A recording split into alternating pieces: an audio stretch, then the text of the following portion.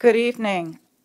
I'm Carolyn Rye, Chair of the School Board. Pursuant to the state of emergency related to the COVID-19 pandemic, the Governor's executive orders, the Virginia Freedom of Information Act as amended by the Virginia General Assembly, and the School Board's April 7th, 2020 emergency resolution, this special meeting of the School Board of the City of Virginia Beach will be conducted in person for school board members and certain staff members.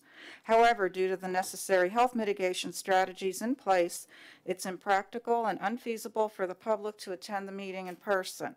Members of the public will be able to observe the school board meeting through live streaming on vbschools.com, broadcast on VBTV Channel 47, and on Zoom.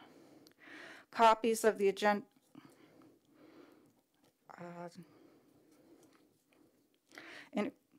Oh, I'm sorry. I think I should have started in a different place, but I'll go on here.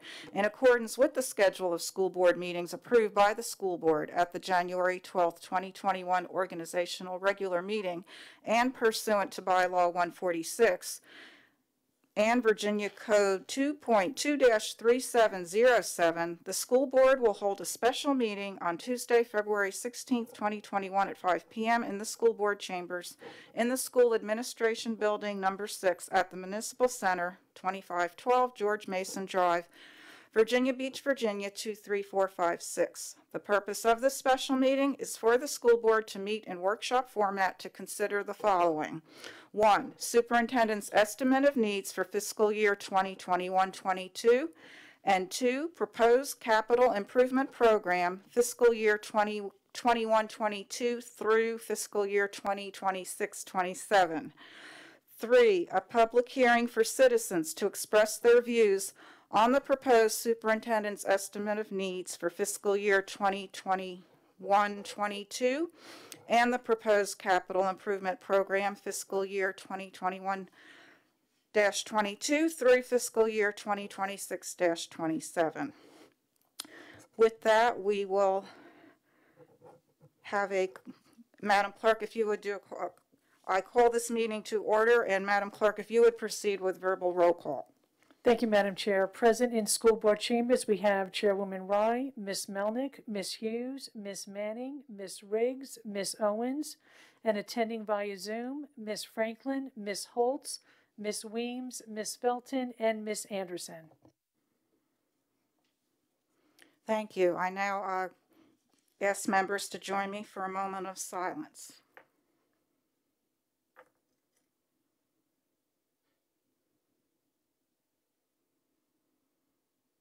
And please stand as you are able for the Pledge of Allegiance. I pledge allegiance to the flag of the United States of America and to the republic for which it stands, one nation, under God, indivisible, with liberty and justice for all.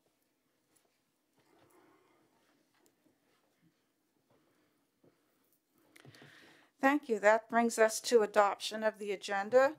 I do have a motion to amend the agenda.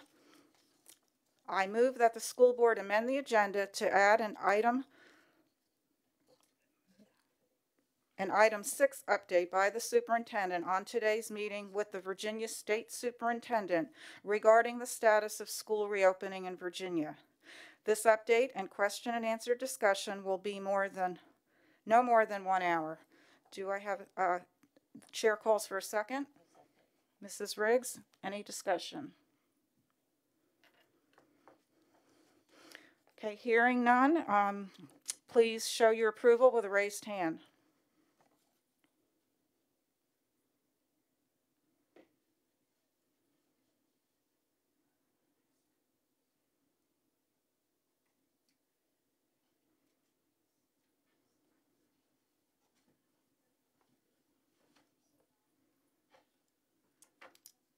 Madam Chair, we do have a unanimous vote.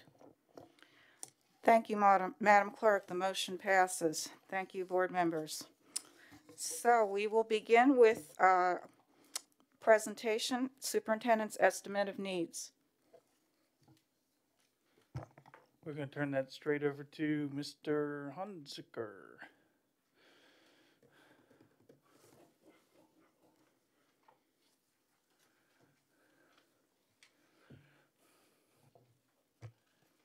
Good afternoon, Chairwoman Rye, Vice Chair Melnick, school board members, and Dr. Spence. We're going to move right quickly into Tony's presentation of the CIP. And after we do that, we'll address the questions that we got from the school board. And then there are some other information that I'd like to share with you that's on the agenda under other, and then any other discussion that you want to have. And so with that, I'm going to turn it over to Tony Arnold. Thank you, sir. And welcome, Mr. Arnold. Thanks, Farrell. Good evening, Madam Chair, Madam Vice Chair, board members, Dr. Spence. All right. What I'm going to do briefly is just go over again the presentation that we gave back on the 2nd, just to highlight some of the areas of interest in the capital improvement program. And again, these are the 3 projects that are currently either under construction or being programmed and or designed. And you can see Prince Anne Middle School, our 34th modernization replacement project, $77.2 million is scheduled to open this fall. We'll start moving furniture and equipment in later this spring. And thankfully, even in the midst of what's happened here in the past 12 months or so, that the project remains on schedule. The Plaza Annex, $13.8 million addition to the backside of the existing Plaza Annex. That project, actually, we're going to start moving furniture and equipment in probably in the next 45 days or so, and move in there this summer.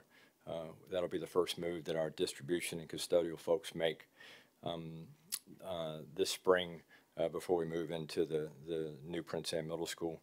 And lastly, the addition to the Lynn Haven Middle School for the Achievable Dream High School program, $12.8 million project. Project has been programmed. We had a series of design charrettes in the late summer and into the fall last year. Really good charrettes with staff and students in the community. Had a lot of students there that helped us program that facility. We should receive 35% construction documents here in the next 30 days, and this project is scheduled to bid this summer and start construction early in the fall. It's a late 22 completion and move in, and be ready for a second semester in the 22-23 school year. You recall 9th graders are scheduled to enter that building this coming fall, and so we'll be ready for the 10th grade class. We will support the 9th grade students this coming year with, we think it's probably going to be four portable classrooms that are in the process of being programmed to be moved this spring and summer.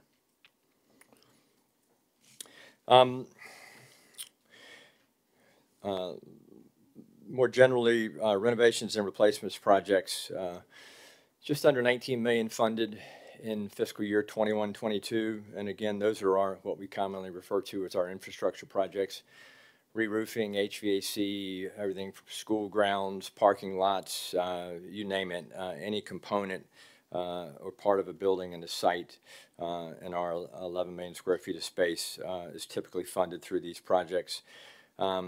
It's about $130 million over the 6-year program, so it's a really significant investment. It's not something you see every day. A lot of our maintenance folks in our maintenance services shop handle the day in and day out maintenance related items, but these are the big ticket items where we re-roof buildings, replace heating and air conditioning equipment, and other large scale capital projects.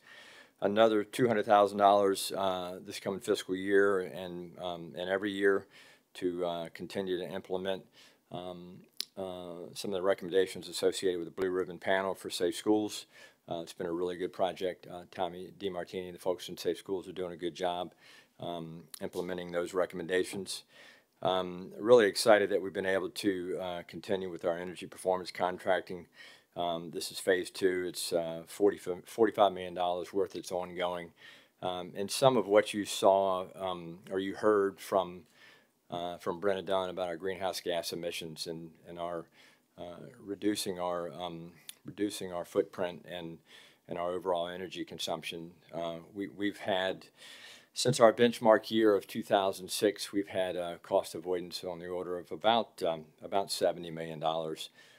It's approaching $10 million in this current fiscal year in cost avoidance, and so a lot of that is attributable to this project.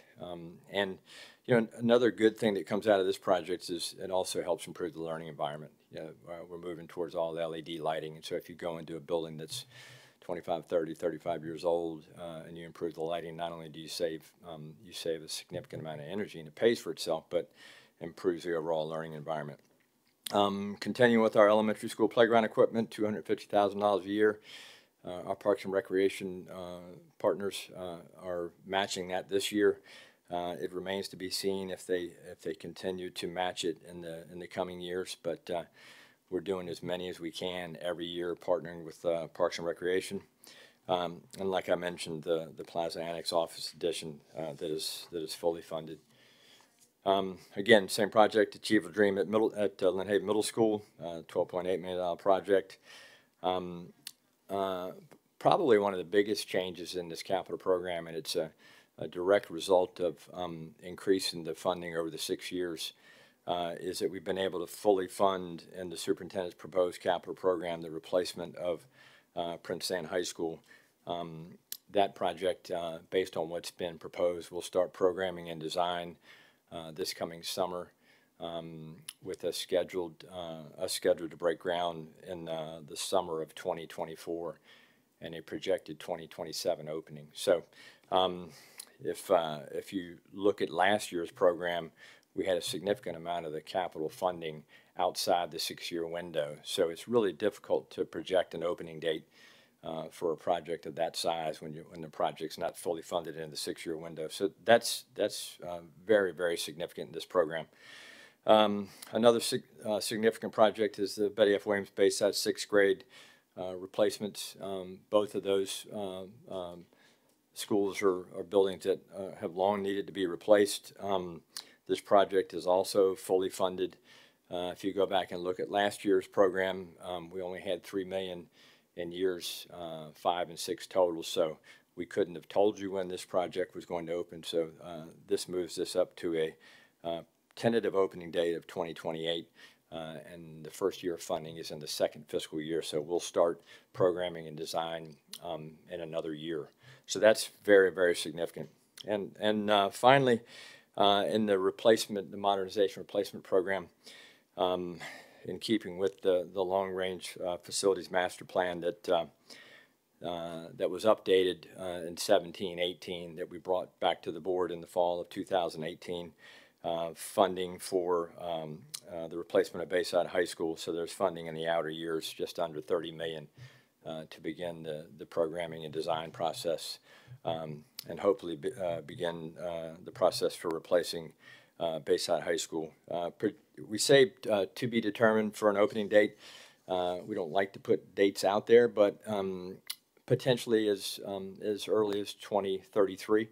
So that is a long ways away. But if you look at what we will accomplish through this capital program between now and then, really huge strides compared to what was adopted by council in last year's CIP process. Again, the total 6-year appropriations proposed in the capital program, just under $620 million, including appropriations to date. And the most important year 1, $69.8 million.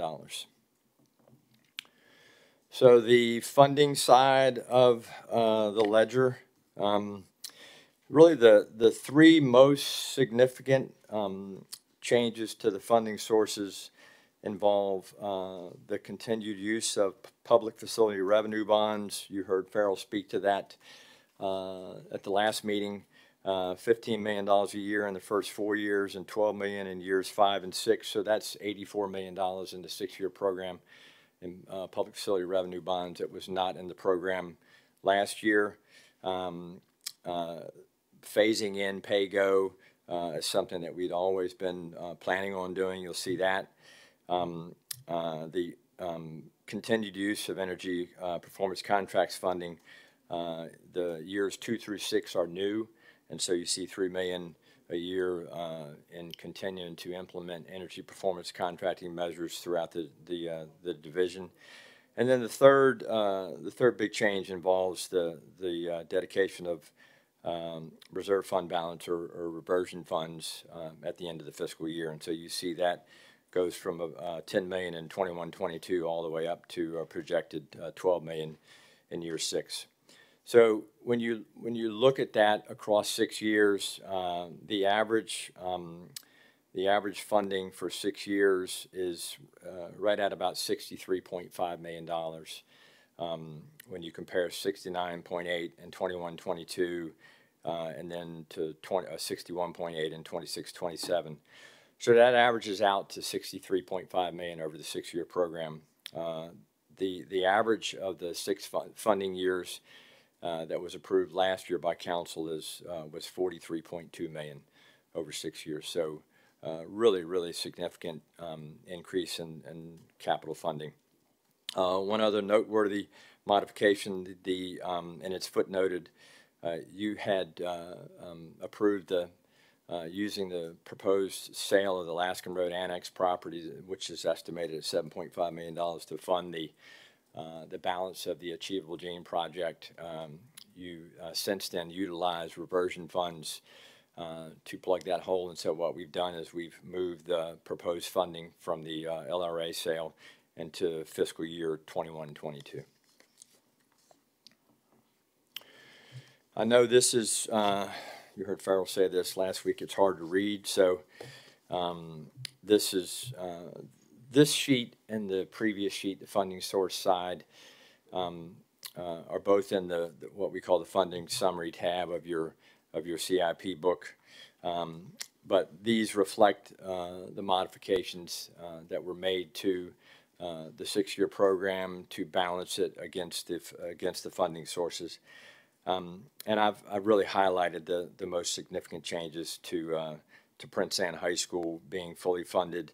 You can see that Prince Anne is funded fully by year 4, and that the Betty F. Williams Bayside 6th grade project begins receiving funding in 22-23, where we'll start programming and is fully funded through year 6. Those are the 2 most significant changes. And then the Bayside High School replacement project, where you see seed money in years 5 and 6 to begin the programming and hopefully design of the replacement of Bayside High School. So, Madam Chair, those are really from a high level view the changes to the program. It's I think it's a lot of hard work has gone into continuing to acknowledge and understand that when you have a division of nearly 11 million square feet of space and 90 plus buildings, that you've just got to stay at it. And so the work that we've done with the Joint Modernization Committee with school board members and council members had continued to bring awareness to that every year. So I think this is the result of several years of that work. We didn't receive any specific questions from board members on the capital improvement program, but we would be delighted to answer any questions that board members may have. Thank you. Thank you. Mrs. Manning? Thank you. Well, first, I'm very pleased to see that we are budgeting more reversion funds into our CIP. Very pleased to see that. Couple of quick questions. The Princess Anne High School replacement, are we anticipating swing space for that will be the old Kellum? Yes, ma'am. So we don't really need to budget a lot of money in there for that? No, we are fairly confident that we will swing the Prince Anne High School staff and students into the old Kellum. I say fairly confident in that you can likely build a building in the back while they remain there. We don't think that is the best long-term solution. That'll be part of the programming process. So there will be, there's some special programs, particularly some special ed programs in the West Wing that we will have to program how to accommodate them if and when we move them. And so that, it's a long-winded answer, but I want to make sure you understand. Like when we moved ODS, the old donation center in Kemps Landing into the old PA Middle, we did some interior build out for dance studios, etc. And so we will likely need to do something to the old Kellum to accommodate the entire Prince Anne High School family, but that is included as part of this project. It's included Yes, in that. ma'am. Okay, great. So tentative opening date, and I know that they're not set in stone, but it's kind of what we're planning for right now. Of Princess Anne High is 2027, Bayside 2033. Bayside High School is projected to be $35 million more. What is the large difference in that Simply inflation. over 5 years? Yeah, inflation. Inflation generally in capital construction for public schools across the Commonwealth, really at every level, and you'll see this when Jack does his presentation. But inflation over the past 20 years is right at about 5% in capital construction, and our data and the Commonwealth's data has shown that to us. So that's why you've heard me say before that for a job of that size, every year you wait is $6 or $7 million. So if you go back and look at the capital program for the last year, we were able to advance Prince Anne High School by a year, and so we reduced the cost of that project by about $7 million. Because in our industry, time is money. Okay, thanks. I think that's all my questions. Thank you, Mrs. Anderson, and then Mrs. Owens. So I know you said that the design for Princess Anne High School would probably start this summer. Is that correct? And when do you anticipate they will start construction? Would it be that fall or into the next school year or? No, we would start programming the design charrette and programming with the community this summer, early fall. We wouldn't start construction on site until probably the summer of '24. We may and would likely have to start if there were tenant improvements that needed to be done or build out in the old Kellum to accommodate Princess Anne. We would probably start that a year in advance. So some of the early construction for the swing space, if it's needed, would probably start in the summer of '23 or about 2 years from now. Which is we were concerned we were going to have a building that was this fall is going to be empty, the old Kellum, and so having that for a long period of time can create some issues. So planning for swing space, we would probably be over there in '23 and then over at Prince Anne in summer of '24. Okay, so I was just thinking, and obviously I don't need to think a whole lot about this. You've already done a whole lot of thinking as far as getting the old space ready, the old Kellum ready, and you sort of answered my question about, I was really concerned about the special ed program at Princess Anne. I know that there are some specialty rooms available there and specialty equipment, and I'm hoping that you've taken all that into consideration. Well, we that the West Wing was built 33 years ago. It's hard to believe, and so we're gonna have to obviously figure out where we're gonna accommodate those students while we're building a new building. It was interesting on my way here this afternoon. I was coming across Nemo in Holland, and on the old my alma mater where I went to school was Princess Anne Middle School. So I was thinking we'd just take down the middle and put up high. You know, that's one easy thing. You know, so now you don't have to replace as many letters. Everything should be so easy. Anything to save a little money. Right. All right, thank you. Yes, ma'am. Okay, Ms. Owens? There we go. Thank you. I was hoping you could just tell me a little bit more about the Betty F. Williams Bayside 6 project.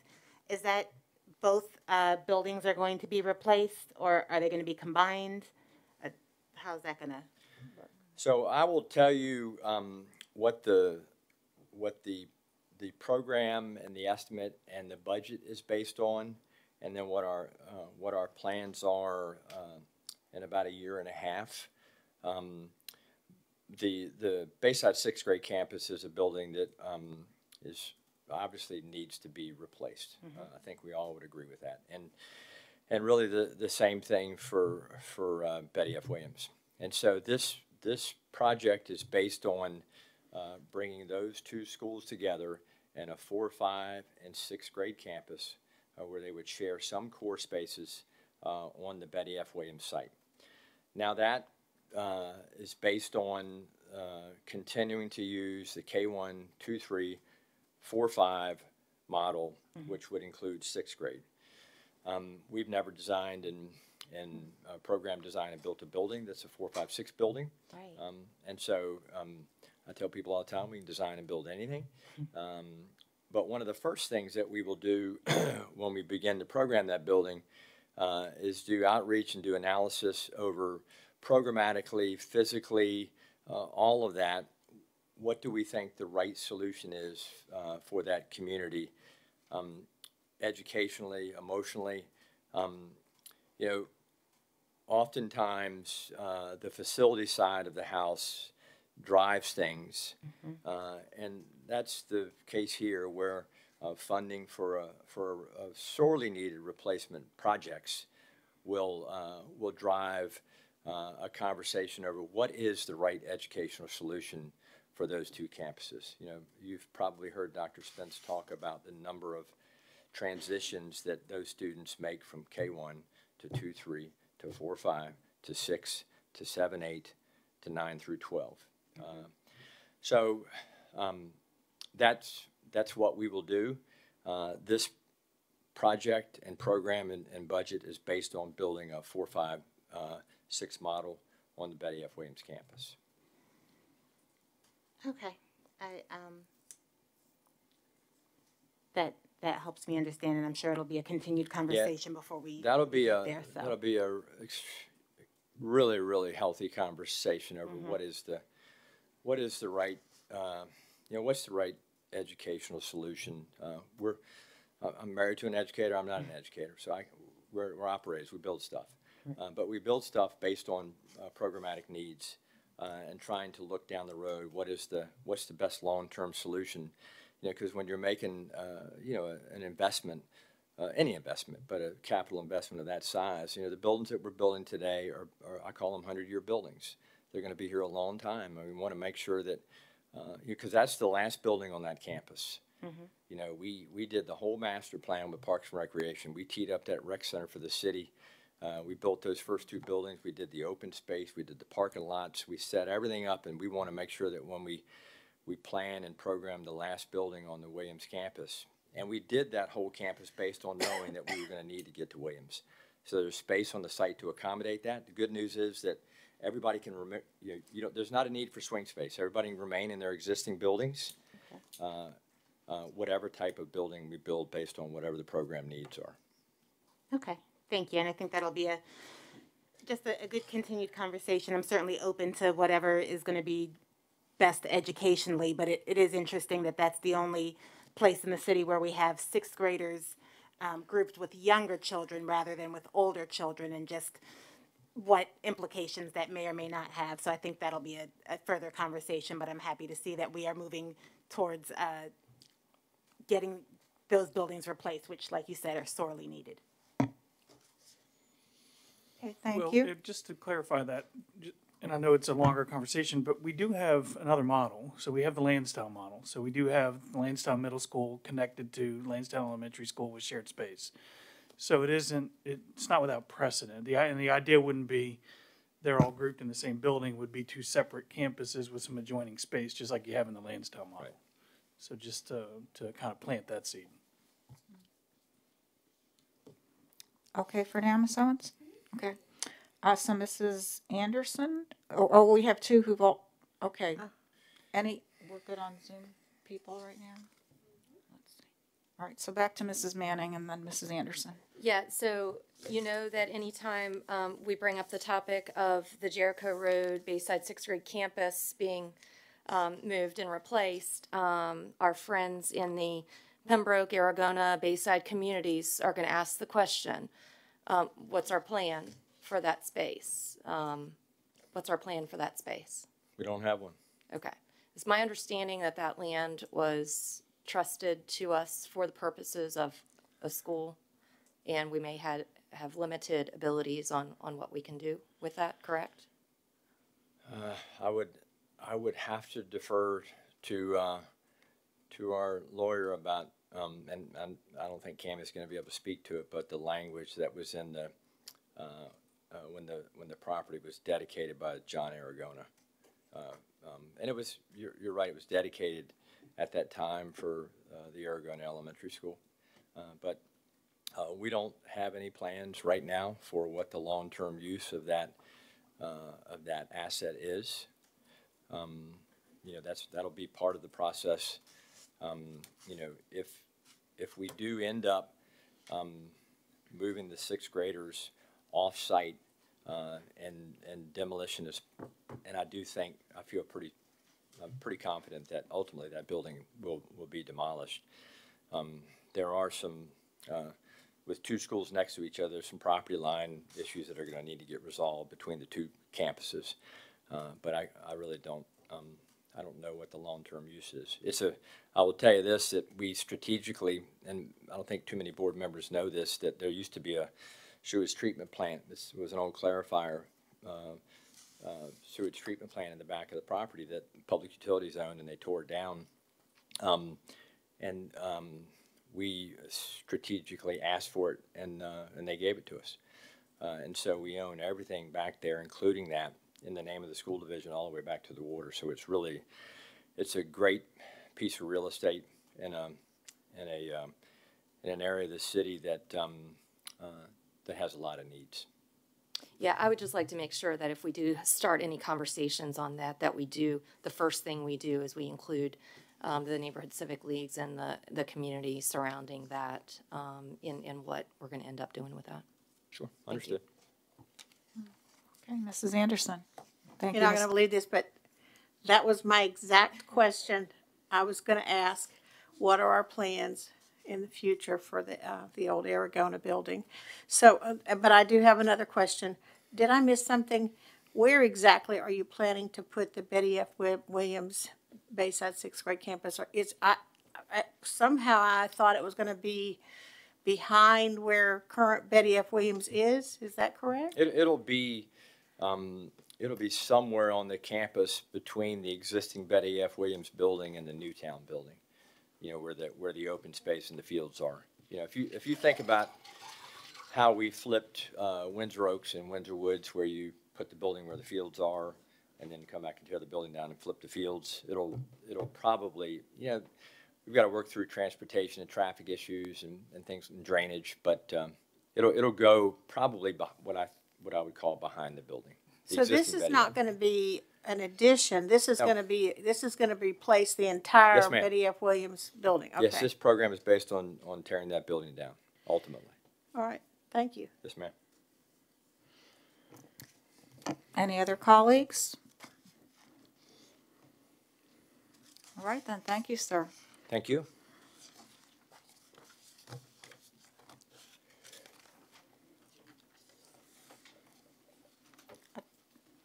Dr. Spence, is there any follow-up comments on the estimate of needs? Yeah, Mr. Honsaker's got some answers to some questions we got from some board members, and then a couple of other things to share. Okay. And welcome. Thank you again. We're showing the The only request that we had from a board member, it came from Ms. Manning. And you can read what's on the slide. Basically, what Ms. Manning asked us to do is to calculate what it would cost if we gave teachers an additional 6%, 3%, which would be a total of 6% instead of 5%, and that we gave everybody else that's on the unified scale 3%. So that's the calculation that we did. So on this slide, we're showing that the cost of what Ms. Manning asked us to do is $27,221,483. That's compared to what the cost is based on in the superintendent's estimate of needs, which is giving everybody the 4.5% COLA and a 0.5% step for those that aren't on the top of the scale of $27,846,184. So if the difference in those two numbers is $624,701, which is actually less than the actual cost of a 5% for everyone. So that was the request, and that was the response and the calculation of what we were asked to do. Thank you, Farrell. I specifically kind of tried to separate out my question. I might just give you a call next time to clarify what I'm looking for a little bit better. I wanted it what is the cost for the 3% raise for all employees, and separately, what would be the cost for the additional 3%? So if you wouldn't mind just breaking that up for me. Yeah, I mean, I may be able to. Okay. I don't know if I'll put that in here. I mean, you can give it to me later if you want. Okay.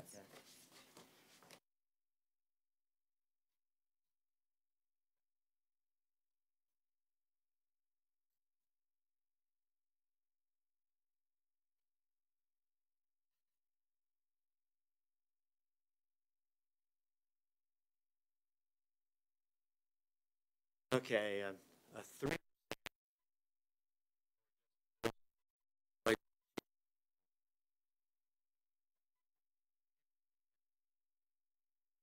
$11,000.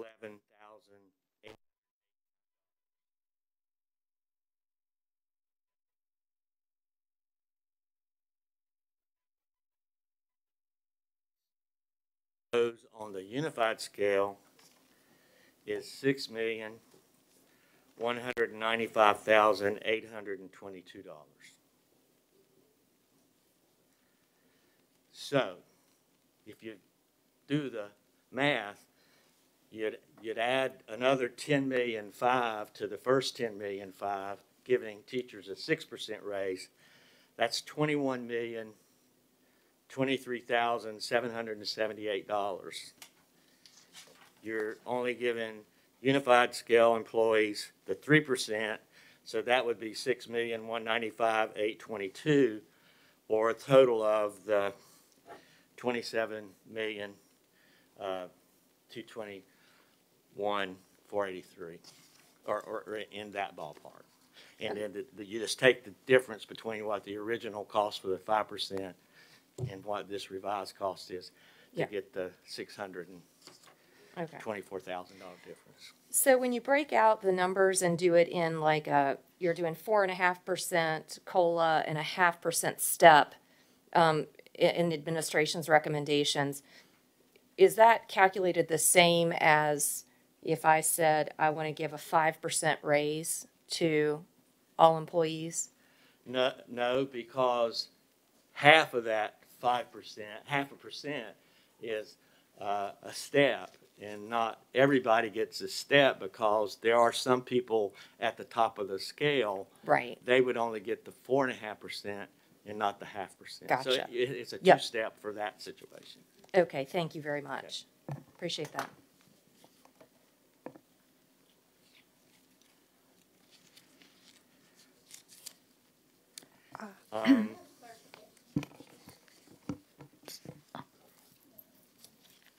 We have Ms. Franklin and then Ms. Sanderson.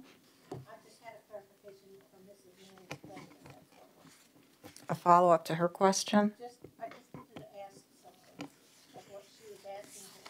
Okay, Ms. Franklin, we'll put you on hold for just another quick moment. Ms. Manning, were you asking about a 3% for everybody except teachers? No, Is I was that what you asking meant? for 3% for everyone and an additional 3% for teachers, so a total of 6% Okay. for teachers. All And, right. you know, if I'd like to elaborate on this a little bit, but I can do it later or I can do it now, Madam Chair. Which would you prefer? Elaborate on your recommendation. Well, it's not a I recommendation. mean, I'm just- your question. Just to have a Yes, and then we'll, conversation about it. we'll allow. You know, so my ultimate goal is I'd really like to see us hitting off some of these, more of these unmet needs here, such as upgrading our bus drivers, moving our teacher assistants to grade 10. I mean, I would really like to be able to do this. And, you know, we talk about we're not competitive in teacher pay, yet that's not what we're really addressing here. We're addressing all pay. And I would really like to separate that out and see if we can even do a little bit more for our teachers. And again, hit some of these other needs that we have as well. So that was my line of thinking, and I think maybe there's even a little bit more money in here if we do the calculations a little bit differently, if, you know, it's a 5.5% plus a half step or something like that. So I'd like to throw that out there to my colleagues for a conversation on, and, you know, I'm not set on those numbers, but I was just, this was more information gathering for me with these numbers. So. Could I, so in the interest of clarification, so you were thinking about actually, like the teacher assistants would be we talked about putting them on the same scale, that type Yeah, of, that's in hitting the some of unmet those needs. other needs, Uh-huh. as well as giving them a 3%. Yes. Okay, I'm following you now, thanks. Okay. Ms. Franklin? I actually find Ms. Manning's proposal kind of interesting. Can I just ask why the administration is not recommending this strategy at the time? Yes, absolutely. We're going to provide that opportunity. So, Mr. Hunziker or Dr. Spence? I'll start. I want to remind you of information we've provided for you in the past. We, since 2006, as an annual process, have given teachers and other employees the same raise. And part of the reason for that, and it doesn't necessarily go away, is when teachers got the market and it moved to a salary scale, there was almost $15 million provided in the budget in 2006 to do that. There was no money provided in that year's budget to address the unified scale inequities. And if you recall, we didn't start addressing the unified scale inequities, I think, in 2009 or 2010, and it took us 7 years to make all that equity up. So I think we got there in 2017, and so that the unified people would be pretty much at the marketplace rates. And so that's one of the reasons why we wanted to continue, because every year that you show a differential to one group or another, that group falls behind the market. So that's one of the reasons that we wanted to make sure that we continued what was our process and to give every employee a raise. There are a number, and I don't know, John, you're here, there are a number of employee categories that are below the market, just like teachers. John. So a caution to consider if the board decides to go in that direction. we had trouble promoting assistant principals from the classroom. And so when you say teachers, you're talking about pretty much all the instructional folks. And it's a very delicate balance between each. They're not, I know you see some salaries sometimes after years and years, but the truth is when we were trying to promote folks, prior to what Farrell's talking about, the equity adjustments for the unified, we couldn't, we were hiring assistant principals out of the classroom, a teacher coming out of the classroom. They were adding 2 months to their schedule. And it was, we couldn't do it, was horrible. Also, trying to hire from outside the division, administrators, not good.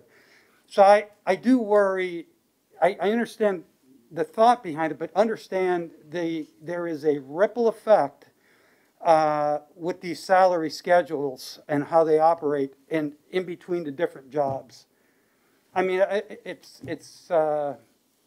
I know conceptually it might make sense, but I'll tell you, the division over the years did that several times, and it was just very difficult to start saying, oh, and in fact, I'll tell you, when I became an assistant principal, one of my friends who used to be on the board, she probably wouldn't mind me saying it at some point, but she actually took a $3,000 pay cut to become an assistant principal. So when I hear the concept, I'm glad I had an opportunity to share that with you. It is a ripple effect, so we got to be very careful if we start thinking about that. That's. In addition, if you do, you have social workers, you have psychologists, you have guidance counselors, you have, across the board, you have trades positions. We can hardly get a qualified bookkeeper at the middle school and the high school because they're below market. So those are just some examples of making that gap even wider, and there is no way we can hire the best qualified employee if we're unable to meet the market rates. It's just not going to happen. And I think just as sort of a layer there, you want to think about, as a board, and why we wouldn't recommend it, also the message you send, right? Because this is part of that.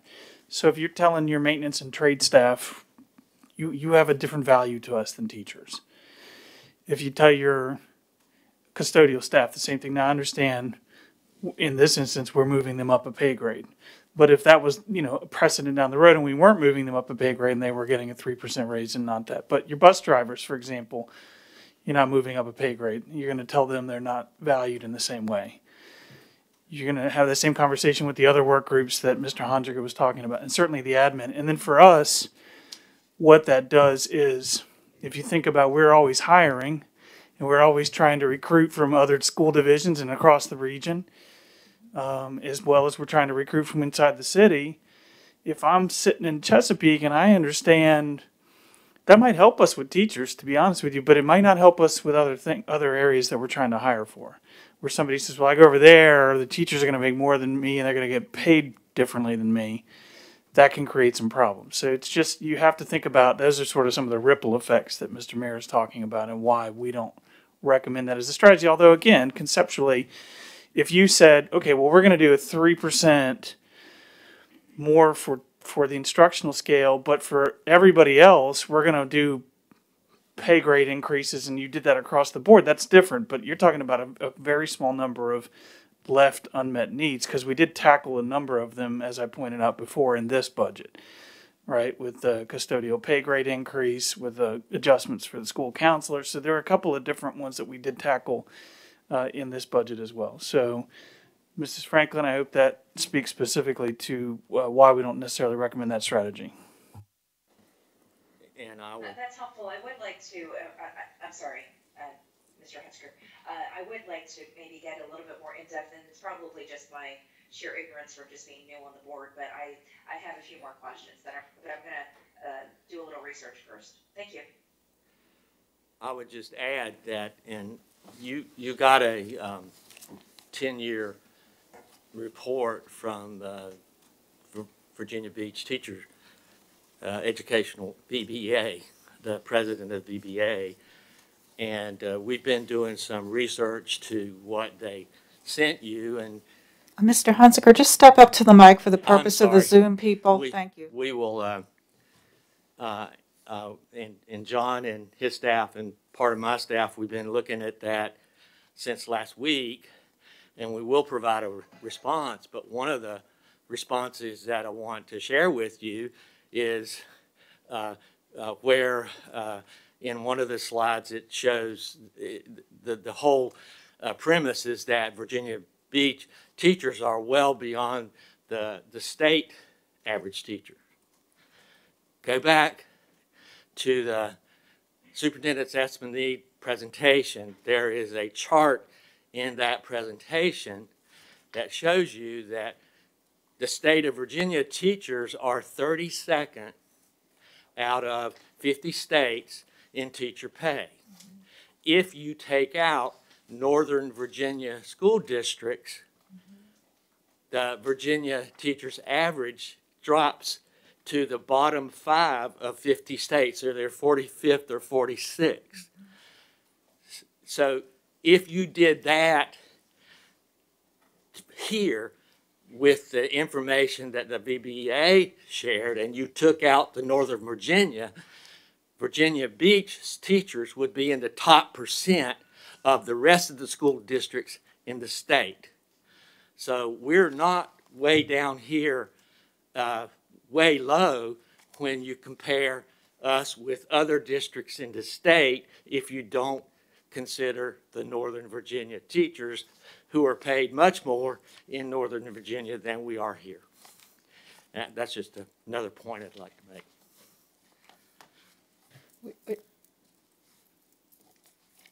Mrs. Melnick. And so as a board, I think we are doing everything that we can, and I think it's important to note that until we nationally start to recognize and value teachers, that this isn't really going to change, and that states really need to be addressing not only the teacher shortage, but teacher wage increases. And that's got to start happening in the Commonwealth, and it needs to start happening across this nation. And so what gives me a little pause is, so certainly in the midst of this pandemic, there's more reasons than ever to pay teachers more, right? But by the same token, in the midst of this pandemic, I think it's raised everybody's awareness and appreciation for our support staff. And I just would hesitate to use this timing for it, the disparity in raises, again, because, so I guess it's a little twist on what Dr. Spence shared, but just for me personally, why I would struggle with that. Okay. Mrs. Manning? Yeah, so Mr. Hunziker and Mr. Mayor, I completely understand where you're coming from. I understand the issues that the district has had in the past. I just look at it a little bit differently. And one of the first questions I asked a couple of weeks ago is, are we having trouble? Are we having trouble in different areas, such as the trades? And that's why I asked that question initially. And year round, all I hear is we are underpaying our teachers. I never, ever hear we're underpaying any of our other employees, or we're having trouble hiring our other employees. All I hear year round is we're underpaying our teachers. So if that's not the right message, then perhaps we need to change our messaging. Maybe our messaging should be we're underpaying our employees, if that's what it is. But something I'd like to point out, I mean, we offer a lot of benefits that the civilian workforce doesn't, the non-governmental workforce doesn't. For our trades folks, a lot of our folks, most people in the non-governmental world don't get retirement benefits. They don't get the medical benefits that we have here, all of the additional benefits. So that is a benefit of just being an employee of our division. And in doing this, part of, and Dr. Spence kind of addressed it already, where we're moving up our custodians. I want to move up and address some of these issues that we have for our clerical staff and our bus drivers and our teachers' assistants and advanced degrees. And to me, priority-wise, that's more important than creating a few inequities on the pay scale. Out in the civilian world, people in the same company doing the same jobs are getting paid different wages. It's just how it is.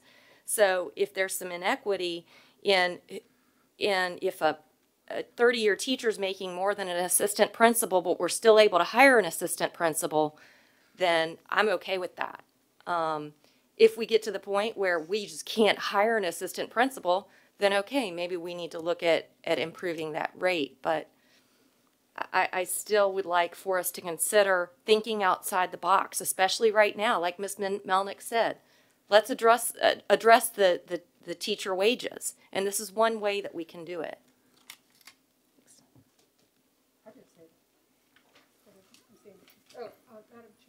Ms. I just wanted to know if Mrs. Franklin would like to be put back in the queue. Her hand is up. Mrs. Franklin, just a question on if you had a follow-up? Yes, I do, actually. Okay, I'll put you back in. Okay. All right. So that'll be after Mrs. Anderson. So, following along this conversation, I understand and I see your point of view, Mr. Honziger, that, you know, that we also have to address the needs of other staff as well. I get that. But one of the things that we talked about was addressing our teacher assistants, I believe it was putting them all together in the same, Mr. Mira, is that right? That's correct. It's Even though some of them will be paid more than others because of experience, correct? Could you address that just? No, we would include equity adjustments, correct, in that amount. Okay. And so we would move them all up to grade U10 and then include equity adjustments in the amount that we've listed in the unmet needs. So that would get them adjusted based on their level of experience. Right. What I'm having trouble following here, though, is that, as Mrs. Manning pointed out, we constantly talk about we need to bring up teacher pay. We need to bring up teacher pay. And we hear it all the time. If we're ever going to be able to pay our teachers and bring the teacher salaries up, because when we hear about teacher salaries, we don't take into consideration the janitors and the secretaries and the bookkeepers, and they just look at teacher pay. And so, as much as I see your point of view as well, but we're never going to be able to raise teacher pay to the point of addressing the need to bring their teacher salaries up to the national scale if we always have to consider everybody else as a part of our system. I realize we can't do our jobs without our support staff. I get that. This school system won't run without the support staff. But at the same time, I think sometime in the future, we're going to have to address a targeted raise just for teachers. I know that some of my colleagues may not agree with this, but Mrs. Manning is right. We always talk about teacher pay. And so there is going to come a time where we're going to have to say we have to target teacher pay. And yes, that may encompass everyone who touches children, for example. I mean like the counselors, the psychologists. I kind of lump them together because if they work for our school system, they're really considered teachers, even though I know they're psychologists and counselors. I get that. But, you know, all I can say is that, you know, I know that when the General Assembly works on giving pay raises, they target teachers. They target the SOLs. They target the SOQ positions. SOQ positions, excuse me. That's right. But the SOQ positions... Because those are state-funded positions. Right. The SOQ positions are primarily teachers, when you think about it. That's what they're targeting, No, they include support positions as well that are all included in that support cap that we talk a lot about. right? So there are a lot of positions that are included in the SOQs, and those are Okay. what the state has determined it will fund. School divisions then get local funding for other positions. And so they don't say a teacher raise. Now it gets reported as a teacher raise, but it's an SOQ position raise. It's a state funded position raise. And I would just push back a little bit on this. We only hear about teachers, because in my time here, we've had bus drivers stand in front of us and talk about their pay. We've had counselors stand in front of us and talk about their pay. We've heard custodial team members come and talk about their pay. We've had folks from the maintenance shop talk about their pay, talk about retirement concerns. Now, if you say that the Education Association talks about teacher pay, I'll agree with you, because that's who we hear from. And they come and they talk about specifically teacher pay, and they line up teachers to come and talk about teacher pay. My job, your job, I'm going to remind us, is to represent all of the employees in our organization. At least that's what I believe my job is again, why I'm not going to recommend that strategy. But ultimately, it's your decision. And I realize it could free up some dollars. We pointed to that, and you're right. There could be a few $100,000 more in there if you did a 0.5% and then a 5.5% raise for teachers. But that isn't going to come near the $5 million to move teacher assistants up. You're not going to tackle that way. So it isn't going to really. I mean, you might be able to get to upgrading the bus drivers. I'll remind you, we did that recently. Right. So you might not want to make that your priority. You might look at clerical positions. So you might be able to get to that one, and you'd have to pick one of those. And again, I think one of my responsibilities has to be to advocate for the other people in the organization who are doing good work to support us. And we do have to remain competitive in that market. So we may not have problems hiring those people now, but if you start telling those people, we're not going to pay you and give you pay raises at the same rate as every other employee in the organization, you may find out quickly you can't hire those people. And of course, one of the distinguishing factors in terms of who's available to hire is who's available to hire. One of the reasons we have a teacher shortage is not just because of pay, it's because we have a teacher shortage.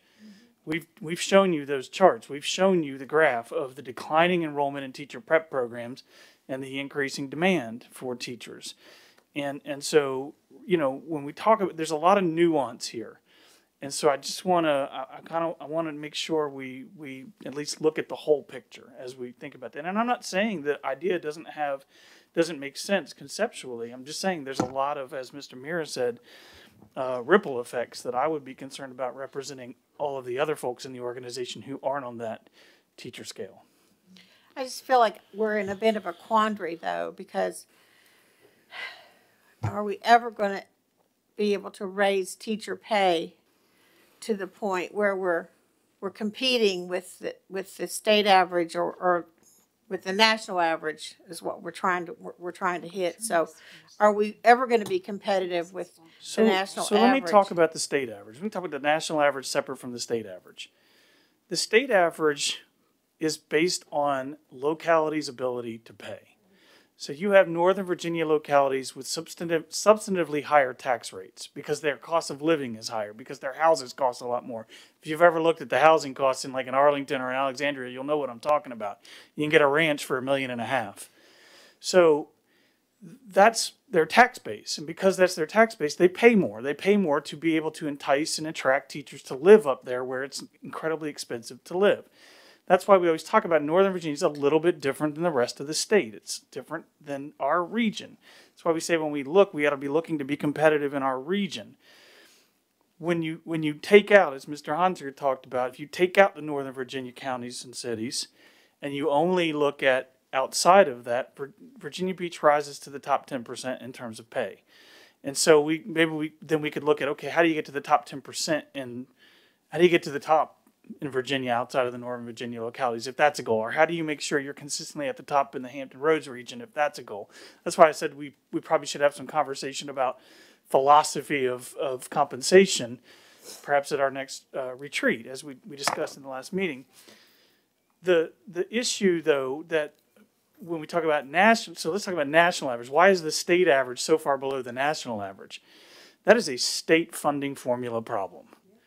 That is not about individual localities' ability to pay, right? That is about where does the funding come from and at what percentage does it come? So we know right now more than 50% of our compensation, of our funding comes from the locality. More than 50%. That has flipped over on its head in the last decade. We know that the state has not given significant raises in the last decade. We're seeing some movement now in the current budgets that are now out on this topic for this General Assembly. We have to see what that means in the calc tools because there's a required matching component and it's over the biennium, but we'll get the calc tools on that and we'll let you know what that looks like. Those should be out by the end of the week. So when you consider if you want to affect national average, what we need to be doing is talking to our state about real raises for SOQ funded positions. And then we need to find a way to keep up with those with local match and make sure that the rest of our employees also are able to receive competitive compensation increases so that we can stay competitive in the market for everybody that we need to hire to keep our school division moving forward. But I'm going to argue till I'm blue in the face that this is a state problem, not a local problem. I've said it since I got here. Our city has been great about taking care of its local share of this. That's why they now have more than 50% of our local revenue. But we need to make sure that the state does its job because the state has a constitutional obligation to fund education at what's required to operate school systems. And so we do re-benchmarking. That money needs to come in, but often that money comes in and that's all that comes in. And that doesn't include anything to do with compensation increases. It's just re-benchmarking the cost of where we are today. So there's a lot more advocacy that needs to happen there when we talk. So it's just, and I'm going now down a bit of a road, and I apologize, but I just want to distinguish between state average and national average and why those things exist and where the funding mechanisms that have the greatest impact exist to make changes in those averages. Thank you. All right, Mrs. Riggs and then Mrs. Franklin. Well, personally, I think if we're going to do anything for teachers and see them get the raises and get what they should be getting, we need to look at our pay scale. I mean, I remember when we had one, and I knew that I'd be getting that raise and that pay scale every 5 years or however the increment was. It's time for us to look at that and look at it seriously. Talk about philosophies. I think that's one that we really need to look at. It's time to do that. And that's something that I'm asking to do very seriously when we come to our just our for clarification, I assume you're talking about the experience step increase? Yes. Mm-hmm. Yes. Okay. Yeah, and I think one that makes a difference. Well, and I think that's a great conversation to have. And I think it is one we should have at the retreat. And as you think about that, I think you should also need to remember, whatever you make it, the board has to come through on. Mm-hmm. And the money has to be there to do it. So we could make it a 10% step increase every year. That'd be great. But the board would have to have 10% every year to do that. And so that's why coming out of the recession, when we finally started to see new revenue, Mr. Hansaker and Mr. Muir and I got together and said, what could we put on the docket for an experience step increase that we felt, at least for the current revenue projections, we could really look to the board and say, we think you can do this over the course of the next several years. Now, this summer at the retreat, I think a perfect time to look at the revenue forecasts, look at this projection, say, is it time to increase that from 0.5 to something else and have a conversation about what that looks like. Right. Yes, that's what I'm thinking about. Yeah. Thank you. Okay, Mrs. Franklin. Well, gosh, we've had so many great comments. So first of all, I do actually agree with Dr. Spence that, the reason that the teachers' pay in Northern Virginia is much higher is because I can guarantee you, because I have clients in Northern Virginia, that it is incredibly different to have to be able to live there. And, I've heard so many complaints since I've been on the board about, how can teachers in Virginia Beach actually afford to live in Virginia Beach? And it is a vicious cycle because, again, yes, we want to pay them more, but I do agree with Dr. Spence that we do have to keep in mind that is because they are taxed so much higher in Northern Virginia. So again, coming from kind of a banking background, I totally agree that we have to look at this with some fiscal responsibility as well. However, I also agree with some other comments that Ms. Manning and Ms. Riggs and Ms. Anderson had been talking about. And so I absolutely agree with Ms. Manning's comments about some of the jobs that we hire in Virginia Beach. You know, again, coming from a military background, I can tell you the only reason, because, you know, being in the military is not always wonderful, but part of the reason that you go ahead and you stay in that military lifestyle is because of the benefits that you in the future will have, or that you currently have, such as the housing allowance and some of the other allowances that they provide to you.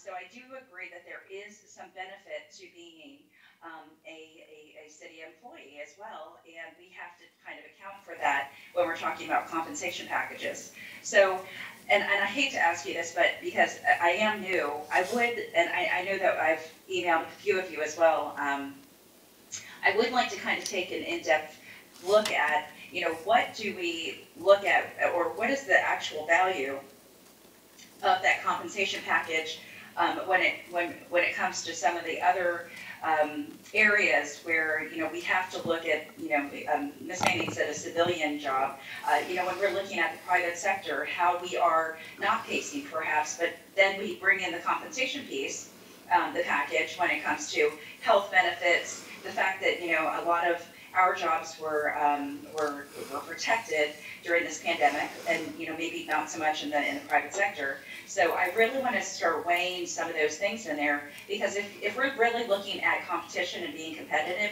we have to weigh all of that, because, you know, to be honest with you, it'd be very difficult to entice a young person to join the military a lot of times and deal with boot camp and all those other things, unless you actually provided them a steady income and some other benefits that they have, health insurance, all those type of things.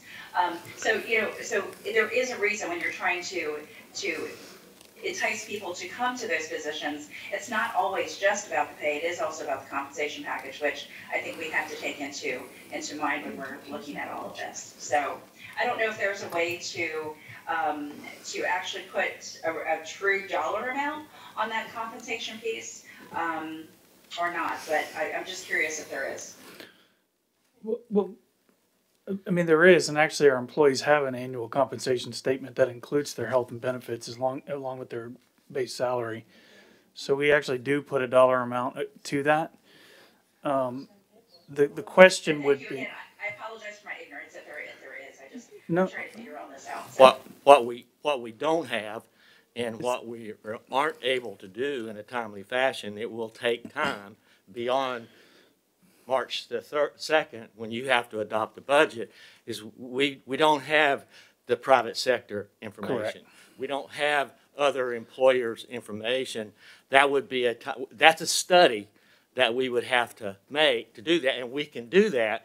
It's just not going to be, it's not feasible that we could do that between now and when this budget has to be adopted. However, every employee has a statement that shows what their compensation is and then what their other benefits. Their other benefits are VRS, is Social Security, it's a health insurance that the employer pays, and there are other additional benefits that employees get. That's all a part of what's in that statement that employees get. Well, and that's exactly what I'm talking about. Yeah, I'm curious what that is in a number, in a dollar amount.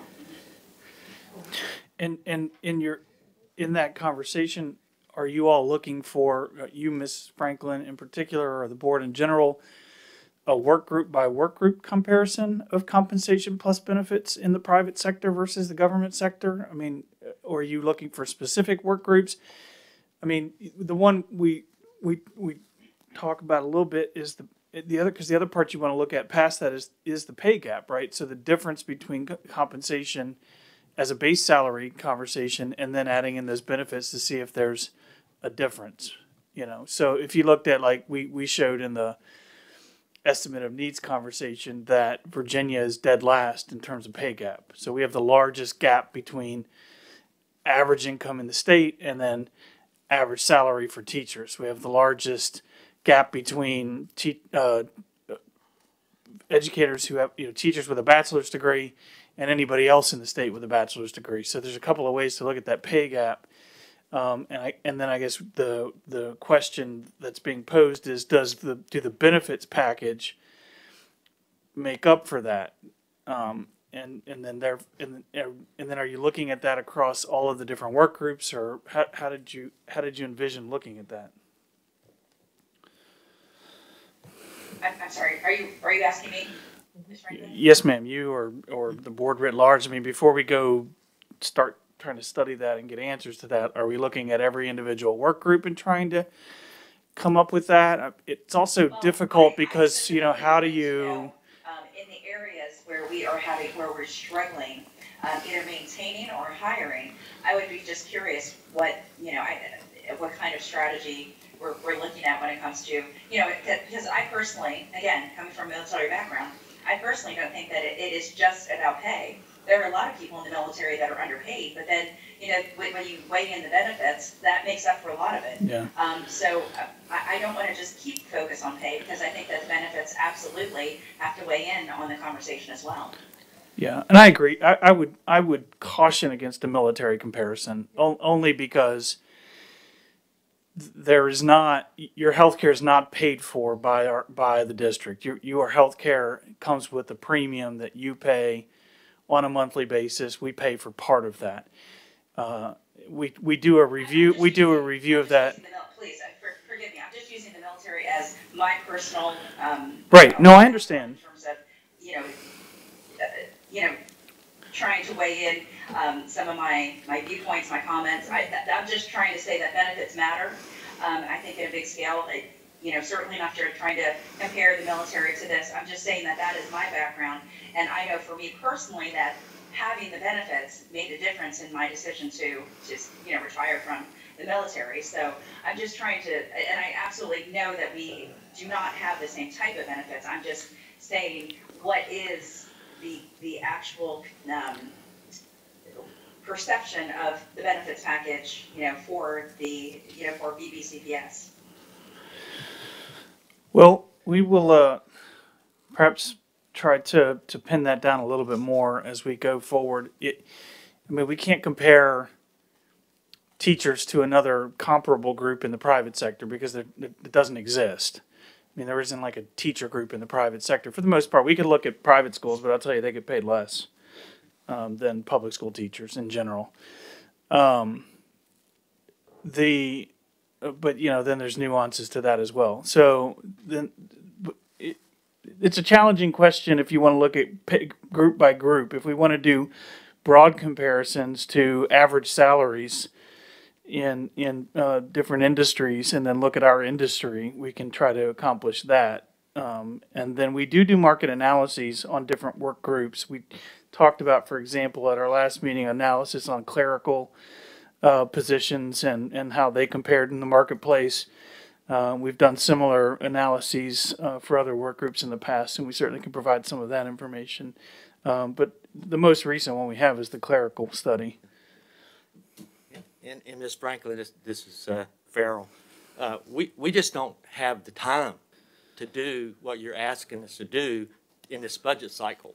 We can certainly do a study, and it will take some time, and that could be shared at maybe the board's retreat in the summer.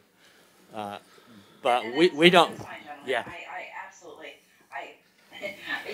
We're just having this discussion right now just because I think people are interested in weighing in, and I'm just throwing the question out there as Ms. Manning was, and I'm just genuinely interested in knowing what the compensation piece in terms of the benefits adds to someone's comp plan as well. So it doesn't have to be for me right now, and if it's not before this this budget cycle, I understand. I would just be interested, I guess is all I'm saying. And I think, as Dr. Spence alluded, that we can certainly do that. It's just going to take a little time to do it because we want to do it right.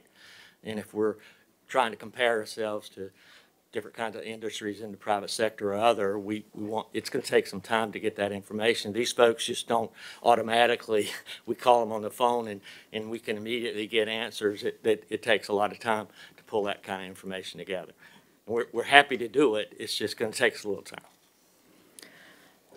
So I will note what we're already aware of, but that next week is our next opportunity to discuss this, and I would think at that point we owe the administration some idea of where this board stands on this one, this specific proposal. Ms. Rye was going to Yes, sir. say, really, at this point in time, next week, we need to have a final budget, because it's going to take us time to, whatever decisions you make next week, we've got to do the analysis, run the numbers, have that all ready for the meeting on, I think it's March the 2nd, when you have to approve the budget. We can't be making those calculations on March the 2nd. As you know, we have the city staff waiting for us as soon as you finish the approval of the budget. It takes us about a week to pull all the numbers that we have to give them together. So I would urge you to use next week as a goal of having the information we need for final decisions on the budget recommendations. And I do have a little information that I can share with you that relates to the possibility of having other information between now and next week. But I want to make sure we get through this subject before I do that. It's in the agenda under other. Are you do you have something now to share further? I would say go ahead. Well, I'll share this. The state budget is now at the conference committee level, meaning that the Senate and the House have finished their proposed budgets, which means that then they go to a conference committee. Each of the House and the Senate will have representatives on this committee. They will negotiate then what will be a final budget proposal. So that's where we are. We're at the conference committee level with the House and the Senate negotiating what the final budget will be.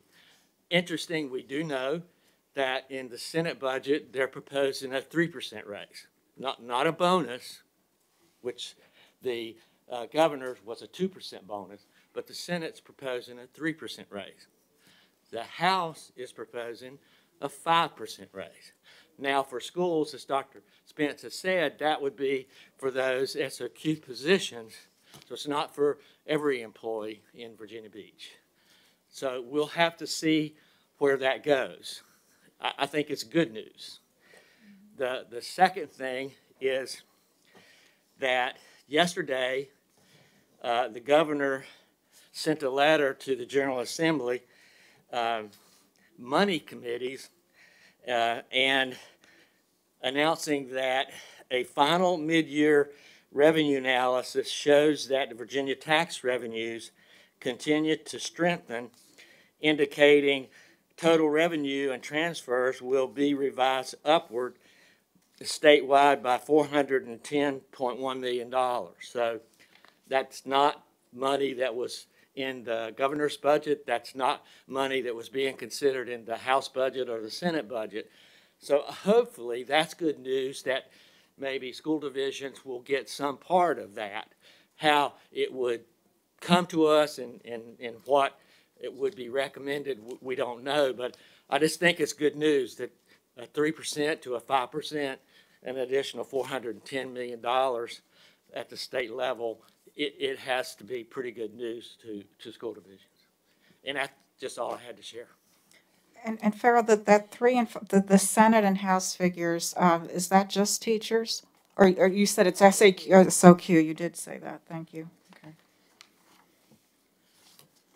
And that's all we have on the agenda, all the information and the presentations, and it's now up to the board if you have any other further discussions or whatever.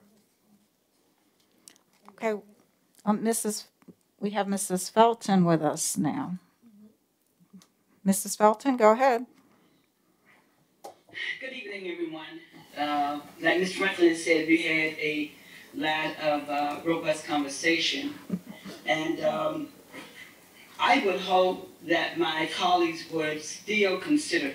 I'm not saying that you're completely wiping out the custodians, the bus drivers, and all the unmet. I hope that we still consider those.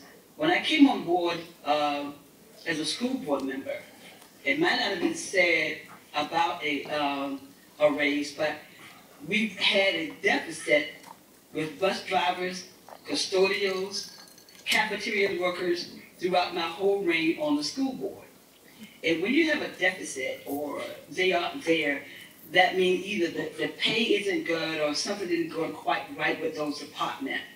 I hope that we will still consider those that group of individuals for a pay raise. I've had a lot of conversation with bus drivers, custodials, cafeteria workers, and all other staff below the teachers as well about a raise. Whether or not their compensation package is equitable to the teachers either, I would like to know that as well. I'm just making a statement, and I look forward to talking in our retreat about the compensation pay scale and also the inflation scale with our workers. But I would ask that we don't just consider our support group. They are a support group, and they help to make our educational environment a learning environment for our students and teachers as well. And I'll repeat again, before the COVID hit, we had a deficit in all of these, and I do believe it was reported in 2020 at the end, right in December, and we had over 300 positions open for custodians. So while we're making our decision, I would ask my colleagues, and I'm not saying that you're not considering them, but just be cautious as we move forward with this process and the raise. And I do agree. I do agree with what Mr. Merrill said and Mr. Hunsicker has said about if we keep pushing it to the back burner, we're going to go further behind. Nationally, since this COVID has hit nationally, the pay gap between these individuals who works in these positions has widened substantially. So I know how it could be hitting us as well. So just for consideration, I want to make sure that we keep these individuals. We are school board members for them as well, to keep them also in the front. Thank you so much. Okay. Ms. Owens and then Mrs. Manning. And I won't be long, but I appreciate Ms. Manning bringing up the topic of the need for us to continue to explore other ways to look at our compensation. And I'm looking forward to a robust conversation during our next retreat. When we talked about the comparisons, personally, I think we need to be more focused on comparisons pay-wise and compensation-wise with local districts and other governmental bodies rather than the civilian counterparts. I think it's important for consideration that, and I can't speak so much for teachers, but I'm thinking that our main competition is going to be other school districts, other governmental agencies. Our school social workers, we're not losing them to private practice social work. If they're moving around, they're going to the city, they're going to the state. Once you get into the VRS retirement system a certain amount of years, when we're losing them to other agencies that pay into VRS. And so I think that's where we need to be focusing on being competitive. And maybe there's a way that we can see if we are losing more of our employees to private sector or to other agencies that are keeping them in the VRS, so that we're being able to focus where we need to be competitive instead of just generally being competitive to places that we may not be losing our employees to. That it? Okay, Mrs. Manning and then Mrs. Anderson. Yeah, I just want to clarify to Ms. Felton and the specifics that I've been asking about. I've never asked to take away that custodian pay grade that we already have included, moving the custodians up a pay grade. I support that, and that's already in the budget. I'm not suggesting that we take that out. And I just, so one quick question, Mr. Hansaker, the proposals of the state legislature for the pay raises, would that offset the costs that we're proposing, or would that be for a future year? It's hard to say. We wouldn't know until we get what's called a calc tool. Okay. We won't get that until they reach a compromise. But if it's more money, if it's more funding for the SOQ, we have to pay a local match. Right.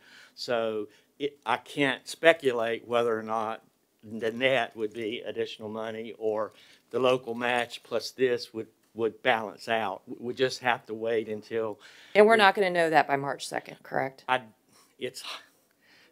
They're in a compromise committee right now negotiating. I just don't know. Dr. Spence, do you have a feel? I don't have a sense that we'll know that by then. Okay.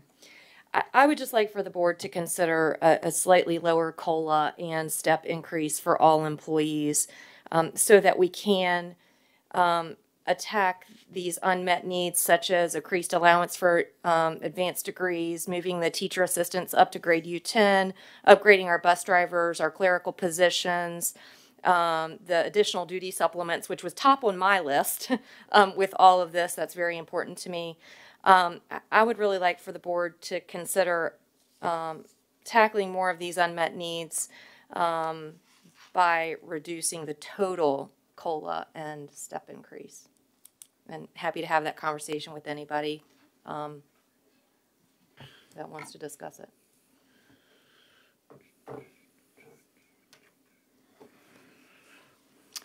Mrs. Anderson. Well, I know it's premature and we probably won't know how much extra money, but if the state does provide more money than what we're anticipating, would it be possible then, and you may not be able to answer that, to tackle some of these unmet needs with the additional money that we may get from the state? But you know, it's a question that I probably shouldn't even ask right now, because we'll have to come back if we get additional funds, and then we'll decide, I think, at that point, what we do with those additional funds. We usually do come back later on anyway, correct? Yeah, once you adopt the budget on March the 2nd, anything that, if we don't have the legislative final budget, however it differs between what you approve and after the fact what the actual budget bill is that's approved, we would have to come back. We've done that in previous years. Right. Typically, we come back between March and before May the 15th when the city has to adopt the budget ordinance. So yes. But remember, if the state is giving us additional money, it's telling us how we should use it. Right. So it may not give us the flexibility of how we want to use those extra funds, if we get any extra funds. It's just a caution. We just have to wait and see what the final budget is and run it through that state calc tool so we know precisely what our options are, et cetera. But we certainly can amend the budget after the March 2nd when you have to approve it. I'm hoping that it will be good to be able to amend the budget with extra money. That's what I'm hoping for, but you know, I realize we've done it in the past and we certainly can do it again. Thank you.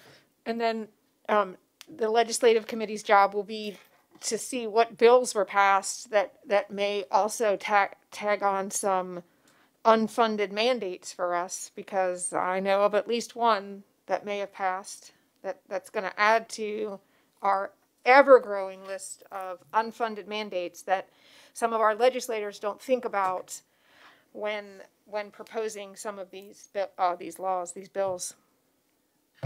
one of the bills that we know of, and I think it made it through, is to provide additional support positions. I think it was 3 for every 1,000 students. Our rough calculation on that is we would have to add 10, quote, professional positions to what we already have, and those will come at a cost of over $1 million. So that's an example of we get additional money from the state, but then it's going to cost us money to implement it. Okay, so Dr. Spence, any final thoughts before we wrap up this session? No, ma'am. Just a reminder, between now and next week, if you've got questions, please send them to us. We'll do our very best to get them answered by next Tuesday. All right, and you all keep in mind Ms. Manning's offer too to reach out to her. Okay.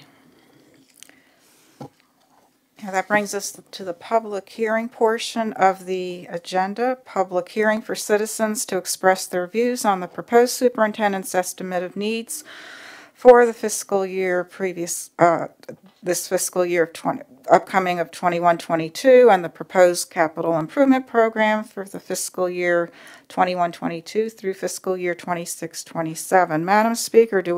Madam Clerk, do we have any speakers? Madam Chair, we do not have any speakers this evening. Thank you. So now that brings us to our agenda add-on, and I'll repeat here. This is now, the superintendent will be sharing with us his meeting.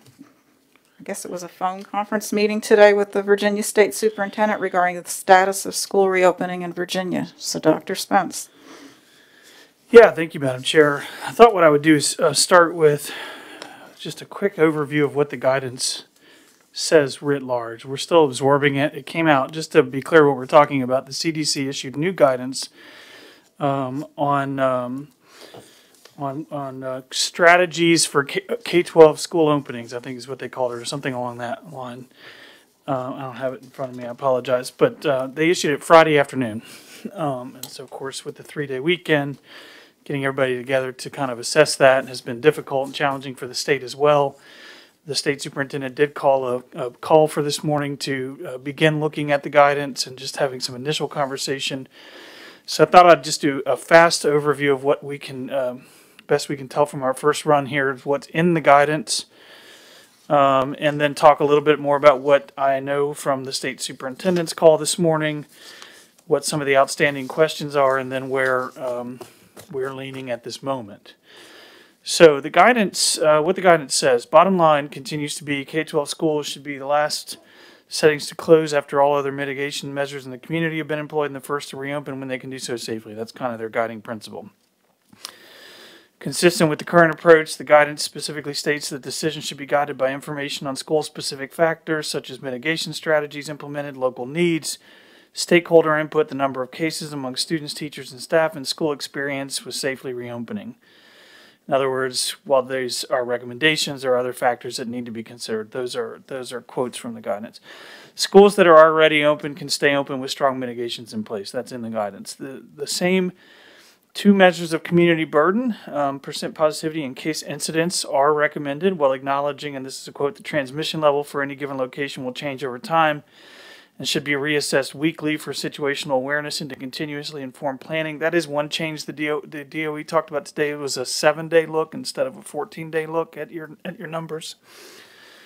It does appear that the CDC is looking at the metrics a little bit differently. We're working to better understand their metrics. We do know, regardless of how you're looking at the metrics, we are currently in high transmission for the VDH measures and the CDC's metrics.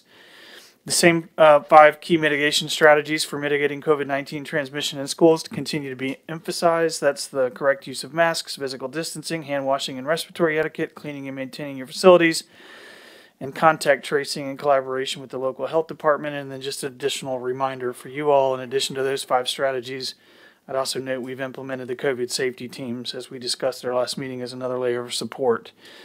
to ensure those mitigations are in place. The guidance says that schools should adopt the key mitigation strategies to the largest extent practical, that a layered approach is essential. Regarding physical distancing, for example, their guidance has always been and continues to be 6 feet to the greatest extent possible, but I will note in this new guidance there is a caveat that 6 feet is required when local health metrics are substantial or high, and there's a chart that I have, and I'll give you all that talks a little bit about that. Guidance also notes that cohorting and physical barriers may continue to be used as alternatives when physical distancing is not always feasible. Links are provided for a lot of the same research that has already been shared with the board and that confirms, and this is a quote, there's evidence to suggest that K-12 in-person school attendance is not a primary driver of community transmission. And the guidance continues to repeat that younger students are less likely to have risk of in-school transmission due to in-person learning than older students, middle and high. Regarding shifting between in-person and virtual instruction, the new guidelines acknowledge that despite careful planning and consistent implementation of mitigation, some situations may occur that lead school officials to consider temporary closing schools or parts of a school, such as a class or a grade level, to in-person instruction. These decisions should be made based on careful considerations of a variety of factors and with the emphasis on ensuring the health and wellness of students, families, teachers, and staff. New to the guidelines is an emphasis on diagnostic and screening surveillance testing, screening or surveillance testing of students and staff, with the suggestion that testing could be offered by referral to community-based testing sites through collaboration with local public health or through a centralized test location offered by the school district. Also new is a mention of prioritizing educators for vaccinations, although they then specifically state access to vaccination should not be considered a condition for reopening schools for in-person instruction. Also new to the guidance is a statement that athletics and extracurricular activities should only occur virtually in high transmission, and that these should only happen outdoors with substantial transmission, that even in moderate or low transmission, 6 feet and masks are required. Finally, the new guidelines emphasize that we're in this for the long haul, as we know. Even after teachers and staff are vaccinated, schools need to continue mitigation measures for the foreseeable future, including requiring masks in school and physical distancing. So, after a call with the state superintendent this morning, here's a little bit more about what we know. Generally, the message from VDOE this morning was that the last guidance from VDH on January 14th is the current guidance we need to follow. No new guidance from the Department of Health, Virginia Department of Health, is anticipated certainly before the end of the week, and school divisions should feel comfortable with current planning until and unless we receive new guidance from VDH. We also were told that we do anticipate that VDH will be reviewing and potentially aligning their metrics that they currently report with the CDC metrics that are linked in the new guidance. When asked directly about whether or not school divisions that had some schools open and were in the process of opening more schools, which is, as you probably know, common right now across the Commonwealth given the governor's March 15th orders or guidance, could those schools continue or would they need to roll back given the 6 feet requirement? And it was indicated that school divisions who had any schools open successfully could continue to move forward. The state superintendent quoted a CDC clarification which stated that while the CDC recommends 6 feet of physical separation, school leaders may use the information in the CDC guidance and apply local contextual factors to make decisions based on what is working well and what needs to be adjusted to strengthen mitigation in their own communities and schools. The recommendation and the guidance are not intended to require schools to, this is a quote from the CDC, the recommendations and the guidance are not intended to require schools to close or restrict in-person learning for those schools that are already providing in-person instruction, either hybrid or full in-person. It was also stated this morning that, as always in this process, CDC guidance alone shouldn't be used to determine whether or not we open schools, but should be used along with guidance from the VDH and, importantly, with local data concerning school impact based on our ability to mitigate, which is consistent with the information that we've been getting from VDH and from the governor's office. Regarding testing, if this is something that we want to do, we need to let the state know for planning purposes. This has not, just as a reminder, until Friday, been recommended by the CDC. So again, we don't yet have any guidance on that from the VDH. Should be noted that testing doesn't substantially alter recommendations around opening schools in this new guidance, but it is suggested as an additional public health mitigation that should not be used alone, but in combination with other mitigation components to reduce risk of transmission in schools. Regarding athletics, it was noted this morning that the VHSL is currently reviewing the guidance and has made no recommendations to member schools.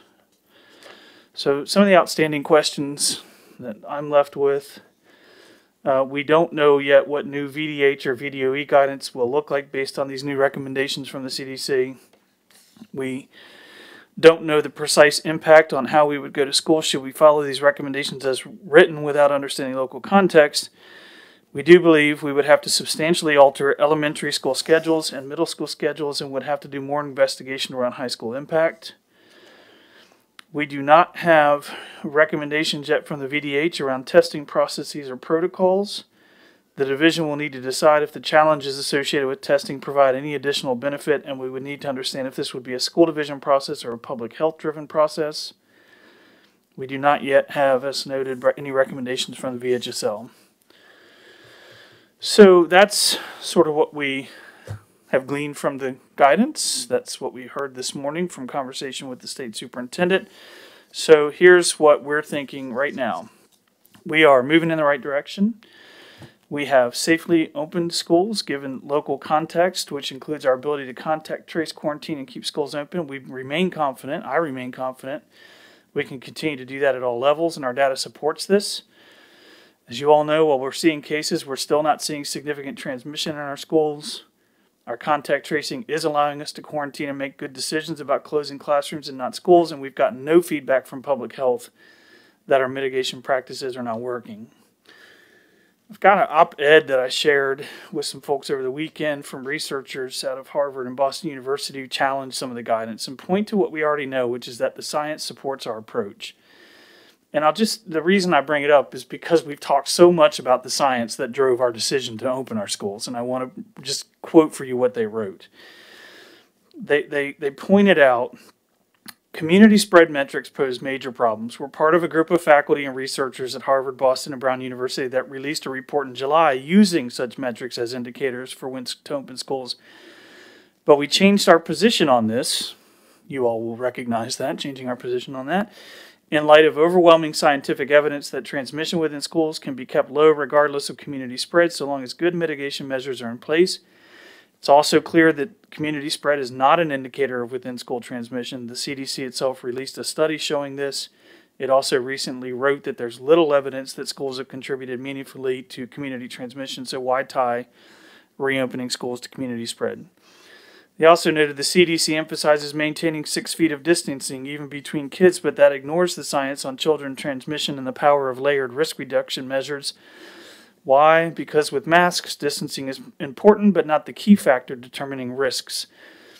Ultimately, this 6-foot distancing rule is what will keep most kids out of school simply because of space limitations. If you all remember the Swiss cheese model that we showed and then some masking data that we shared from the Mayo Clinic, that's really what they're talking about. If you're wearing masks, you can be closer than 6 feet. That's what the science is saying. That's what these researchers are saying.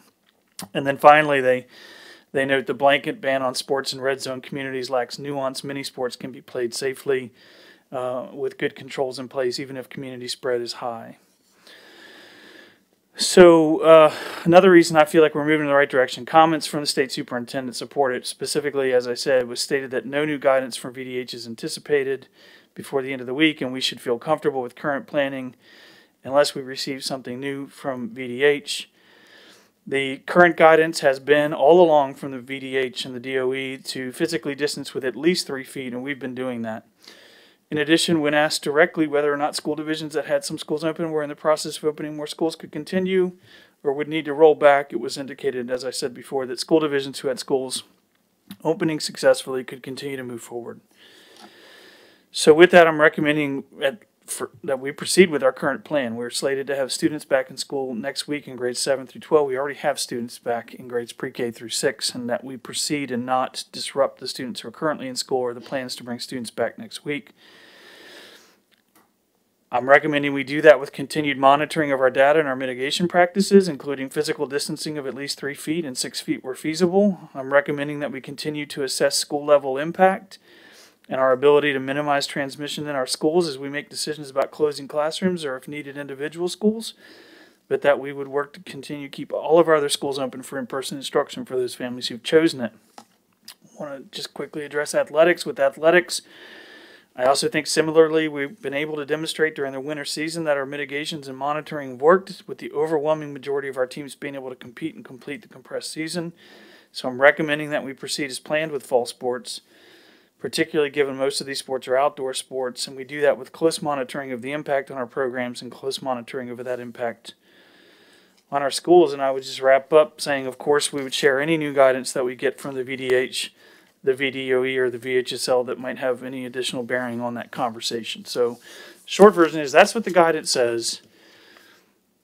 That's what we've learned from VDOE, and that I believe we're on track, and we're doing the right thing. We have, with local context of our ability to contact trace, to quarantine, to monitor, that we should stay the course here and bring our students back 7 through 12 as planned next week, and keep our students in who are already back. So that's what I've got for you, and I'm certainly happy to answer questions. Thank you, Dr. Spence. And I see we have welcome to some of our Department of School Leadership staff here, and I assume you're here. I assume you're here to help with maybe any questions. So They are, and I'll state that that's not a position I'm standing on alone. We had a long conversation this morning, a very long conversation this morning about this guidance, and the entire leadership team was firmly behind that recommendation. All right, so we have Mr. Smith, middle schools, Ms. Woodhouse, high schools, Ms. Lewis Elementary, and of course, I'm sorry, Dr. Robertson, our Chief of Schools Officer. And so thank you all for being here. All right, who wants to begin? Colleagues. Ms. Owens. Thank you. I have a couple questions, as always. In regards to the superintendent's update about VDH not anticipating any changes in their guidance before the end of this week, does that imply that we are expecting an update, it's just planned to be later in the month, or that we have no reason to anticipate an update at this point? No, I'm certain the VDH will address the new guidance. I just don't know what that will look like. You know, the CDC's guidance, for example, like the big change here is that they put a chart out and they said 6 feet is required. Mm-hmm. And they've not said 6 feet is required before, because they haven't provided a chart before that says this is exactly what you should do or shouldn't do, which is, you know, quite frankly, a little frustrating after a year of wrestling with this conversation. That said, they've never wavered. The CDC has always said 6 feet. They've always said 6 feet is the distance. But the VDH and the VDOE in their guidance have always said 3 feet is okay. So they know the 6 feet has always been the CDC's recommendation, and they have consistently supported school divisions being able to open with 3 feet because of all the other mitigations that school divisions can put in place. So I say that to say I don't know, I can't predict what they will say relative to this new guidance. I do know it did sound like from the state superintendent that one thing they would be doing for sure is realigning their metrics, because the CDC has a new set of metrics. So they now have like 4 instead of 5 categories, and it's like red, yellow, blue, and orange. And so I think that you'll probably see the CDC realign their metrics to that. Excuse me, the VDH realign their metrics to that. What other guidance they will provide us, I can't predict. But yeah, he said for sure we shouldn't anticipate anything by the end of this week, because they're just getting it as well. Sure. One of the things that I am hoping we can continue to discuss and kind of nail down a little bit is the definitions on successful for transmission rates, etc. When we, look at our sports,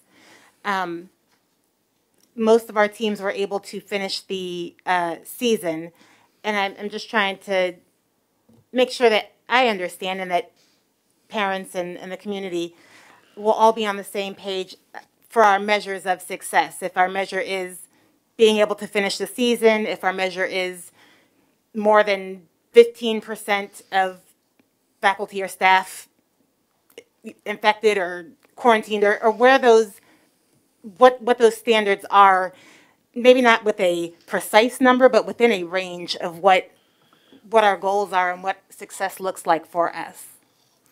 So I don't have any plans to offer you a range or any precise numbers that say this is a success metric if we, get above X percentage, because what we've said every time is we work with the health department to understand whether or not it's working. And if the health department says to us, that's not working, you need to shut that down, then that's what we would do. And that hasn't occurred. So that's how we would define success. That we're able to continue to offer these opportunities. We're able to do so with close monitoring and with the appropriate mitigations in place that we've described, athletics and also school. And that the health department has not come to us and said, you can't do that. You've got to shut it down. It's not working. The burden is too high. The transmission is too great. And so there isn't a range. It doesn't exist. We would be making it up. It would be arbitrary. And I'd rather not do that. I'd rather focus on our continued partnership with the health department and making sure that they're comfortable with what we're doing. And I guess maybe clarification from the health department would be helpful as we move forward with the looking at this new guidance, to understand if that's their intention, if it's their intention to say we're going to monitor and we will be the ones to tell you it is not working, shut it down, or if they say that's not their role exactly, that their role will always be, let me tell you how to make it safer, let me tell you how to better mitigate it. It would be helpful to hear that they are going to be able to or willing to say, we'll shut it down when it comes to this point, and maybe to hear from them what their standards are that they would be looking at to make those decisions. Because it would be nice just to have an understanding of what is actually being looked at, what the metrics are that are being considered for the tipping point of when something is too dangerous or when it's okay. So I think we can ask them that. I mean, they certainly in our conversations about opening school were very clear. Dr. Lindsay was very clear with me. Yes, as long as I could say to you, this needs to shut down and you're willing to shut it down, then this is how this will work. And of course, my answer was yes, of course. That's why we have this partnership. We rely on that advice. I can't speak to if the new guidance changes that for them, but we can certainly inquire. We've got Mary has a really good meeting going every week now with their team. We have dedicated staff from the health department who are working with us. And so we certainly can speak to them and talk to them about that and see if we can get them available to come talk with you all. Okay. And can I do one more? Okay. I'm very interested in moving forward or further exploring a testing screening component for our schools, particularly because I believe that we will be dealing with this for some time, not just till the end of the school year. And so I know that some other districts, not necessarily locally, have utilized testing screening, that perhaps private schools locally may be able to give us experience or tips on the use of the testing and screening, but I wanted to find out if we are taking any steps to start exploring what that would look like or how that could be used. So, no to your last question, because we just got the guidance and testing literally has not been mentioned until Friday as something. I mean, it was actually specifically mentioned all the way up until Friday as something that was not necessary to do. And so this is a 180-degree turnaround 3 days ago. So no, we have not started any exploratory conversations. What I've asked is for Mary to review the guidance on testing and to come back with some thoughts and recommendations on whether or not we should pursue that. See, what you have to consider when you think about testing is the lift on that, because it's a heavy lift to do testing. If the lift on that provides you any benefit in terms of your understanding of your ability to stay open. So I need her to look at that, work with the health department to assess that, because up until now, the answer from the CDC has been no. And now they're saying, well, you can do it as an additional layer of mitigation to help identify where there might be cases in the community, but it isn't clear that it provides you much information in terms of whether or not schools should be open. And if you look at their charts, there isn't a substantive difference. They actually have in the guidance a chart that says, if you're not testing this, if you are testing this, and there isn't any substantive difference between those two charts. So we have to get more information. It's the short answer. And we will. Mary has already sent me a list of the key points from the document and key questions that she has that she needs to get answers to. Okay, that is my primary concerns for now. I was looking at a study of a school that was conducting universal testing, and it looked like as much as 80% of the positive tests that they found in their school were asymptomatic results found through their universal testing. And so I think that it's definitely worth a continued conversation, particularly if our standard as to whether we are successful in this is transmission within the school, and if we are having a better way to judge whether we are avoiding transmission in the school or the rate that we're seeing it at. And I think that's important. Okay, thank you. Colleagues? Madam Chair, Ms. Franklin has her hand raised. Okay, is that you, Ms. Franklin? Yes, I'm sorry. Yep. It is. I just want to personally congratulate and thank the administrators, the teachers, everybody, Ms. Shaw, I mean, everybody involved. I've only personally heard positive feedback about how everything has gone since the reopening. And I know that there have been so many hours put into this and so much planning and, thought. And I just want to congratulate all of you involved who have done this successfully and done such a great job. Just the overwhelming feedback that I get personally from the people that I speak to with kids in school and, and parents and the teachers as well, have just said that it has just been overall a very positive experience. So I just want to personally say how proud I am of all of you for making that happen so efficiently and so successfully. So thank you for all your hard work. Okay, thank you.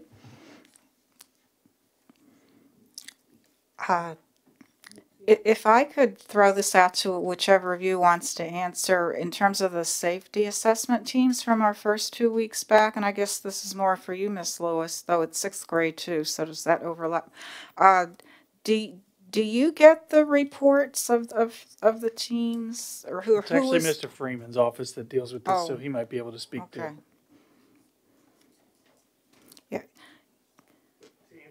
Right, I know it's a new process, and I just thought the public in general could benefit from just, a little more information about now that process is 2 weeks in the works. Right, so, and to answer your question, they do have access to the spreadsheet where we download information to say, here's what occurs. So that information is available. Do you want to elaborate any further on the question before I kind of go into a little bit more detail on? Yes, who do they report their observations to? I assume the building principal, but beyond that, where does the information go? Office of Safe Schools. Their Office of Safe Schools is the lead for this, for the assessment teams. So ultimately, all that goes into Safe Schools. But you're right, the important thing is making the connection with the principals when they're complete with the assessment so that they understand what the conditions in their schools are. And you did note that there, for continuity purposes, at least at this point, the same team would be following up. Is that still the plan for now? That's the goal. To the extent and we'll monitor possible. how we can maintain it. And the reason why that was the goal is, and you mentioned the word consistency, so that, as much as possible, every time that we do an assessment, it's building on previous information. So this isn't intended to be a single point in time. It should be you started here several assessments ago and be able to see the progress that occurs from there. Sure. And Dr. Robertson. We get those reports as well. So I have access to the spreadsheet. My team has access to the spreadsheet. We get those updated weekly. Okay, so I think that's important for us all to know. Both of your departments are monitoring that. Thank you. Do any of you have any comments to share with us? Since you took.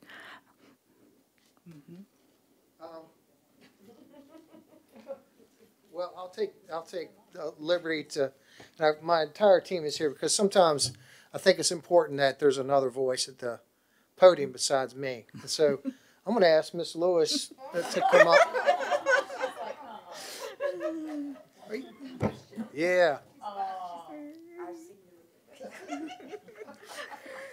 Okay, we do get the reports if that's what you want to hear, and we do follow up with particular schools. If we see something that's really standing out that we know we need to go and have a conversation with that principal, we will do that. As a matter of fact, I have 2 schools now that I have to visit just to make sure they tighten up on some things that we've seen on the assessment sheet. Okay? And Ms. Lewis, could you speak? I don't mean to put you too much on the spot here, but I rarely do it. I know you can handle it. Could you just speak a little bit to the conversation this morning when we were talking about, if we had to alter the elementary student schedule at this stage? Exactly. I told him my stomach was turning, basically, because, we're doing so well. And I did make this statement that I was speaking for elementary principals. Then I thought about it. So I pulled a group of elementary principals together this afternoon, and I said, if we had to alter our plans, and the first thing they said was, it'll be a nightmare. Yeah. Please stay the course. Stay the course, please. We're doing so well. We have our groups, our reading groups, our RI groups, our PALS groups. One principal even said, my PALS scores and my RI scores are soaring. Don't mess with it. Let's just stay the course. We're doing well. We have the mitigation strategies in place. They hadn't had any concerns from parents, and they felt that they would have had some concerns from parents by now, since we've been back for 2 weeks, and parents seem to have been happy with everything. They even said their entire schedules would have to change if we didn't stay the course. So they want to stay the course, and we understand the importance of all the safety mitigations, and we are going to continue to monitor that and do the best that we can to keep all of our students and our staff safe. Thank you. Thank you, Ms. Lewis. You're welcome. I'm going to add one thing that's a good thing and a bad thing. It's a good thing, but it's also a bad thing, and that is this. We have more families calling schools saying they want their kids changing from option 2 to option 1. So our wait list is growing. And that's a good thing, and that it's indicating that parents have trust in what we're doing in schools, and they want their kids back in that environment. It's a bad thing in we can't fit another kid in a classroom. You guys continue to get emails from parents who desperately want their kids in school. We can't create more space within buildings. And so it's a good thing and it's a bad thing. So. And is it fair to say mask compliance at this level would, in the first week or two, was among the biggest challenge? And I'm not to suggest an overriding concern, but among all the mitigation factors, or what is your overall assessment of that, Ms. Lewis? Believe it or not, those little babies, they keep those masks on. I happened to be at 4 or 5 schools on Friday, and I was observing in PE, and I was amazed at the little ones who, had their mask on. So that has not been an issue. Sometimes with the little ones is keeping them apart, because they're little. It's like herding cats sometimes. But, just keeping that distance, and teachers and principals having to constantly remind them of that. But as far as the mask, not seeing that as an issue. Not systemically. No, So, no. you know, know, you and might it have stands to, it's no surprise that we do hear from some teachers, and hopefully they're working through that, and hopefully maybe too with the parent. Although the parent can't be with the child, but. Correct. And everything in elementary school is a learning experience. We have to teach, and that's what we do. We model and teach for kids. Okay? Thank you. Uh-huh. Okay, last call for colleague questions or comments. Yes, Ms. Owens. Thank you. I think just so that we know where we're looking moving ahead, at a previous meeting, there were questions, I think, from Ms. Weems, she's virtual, but about when we could look at just bringing all the children back into the schools full-time.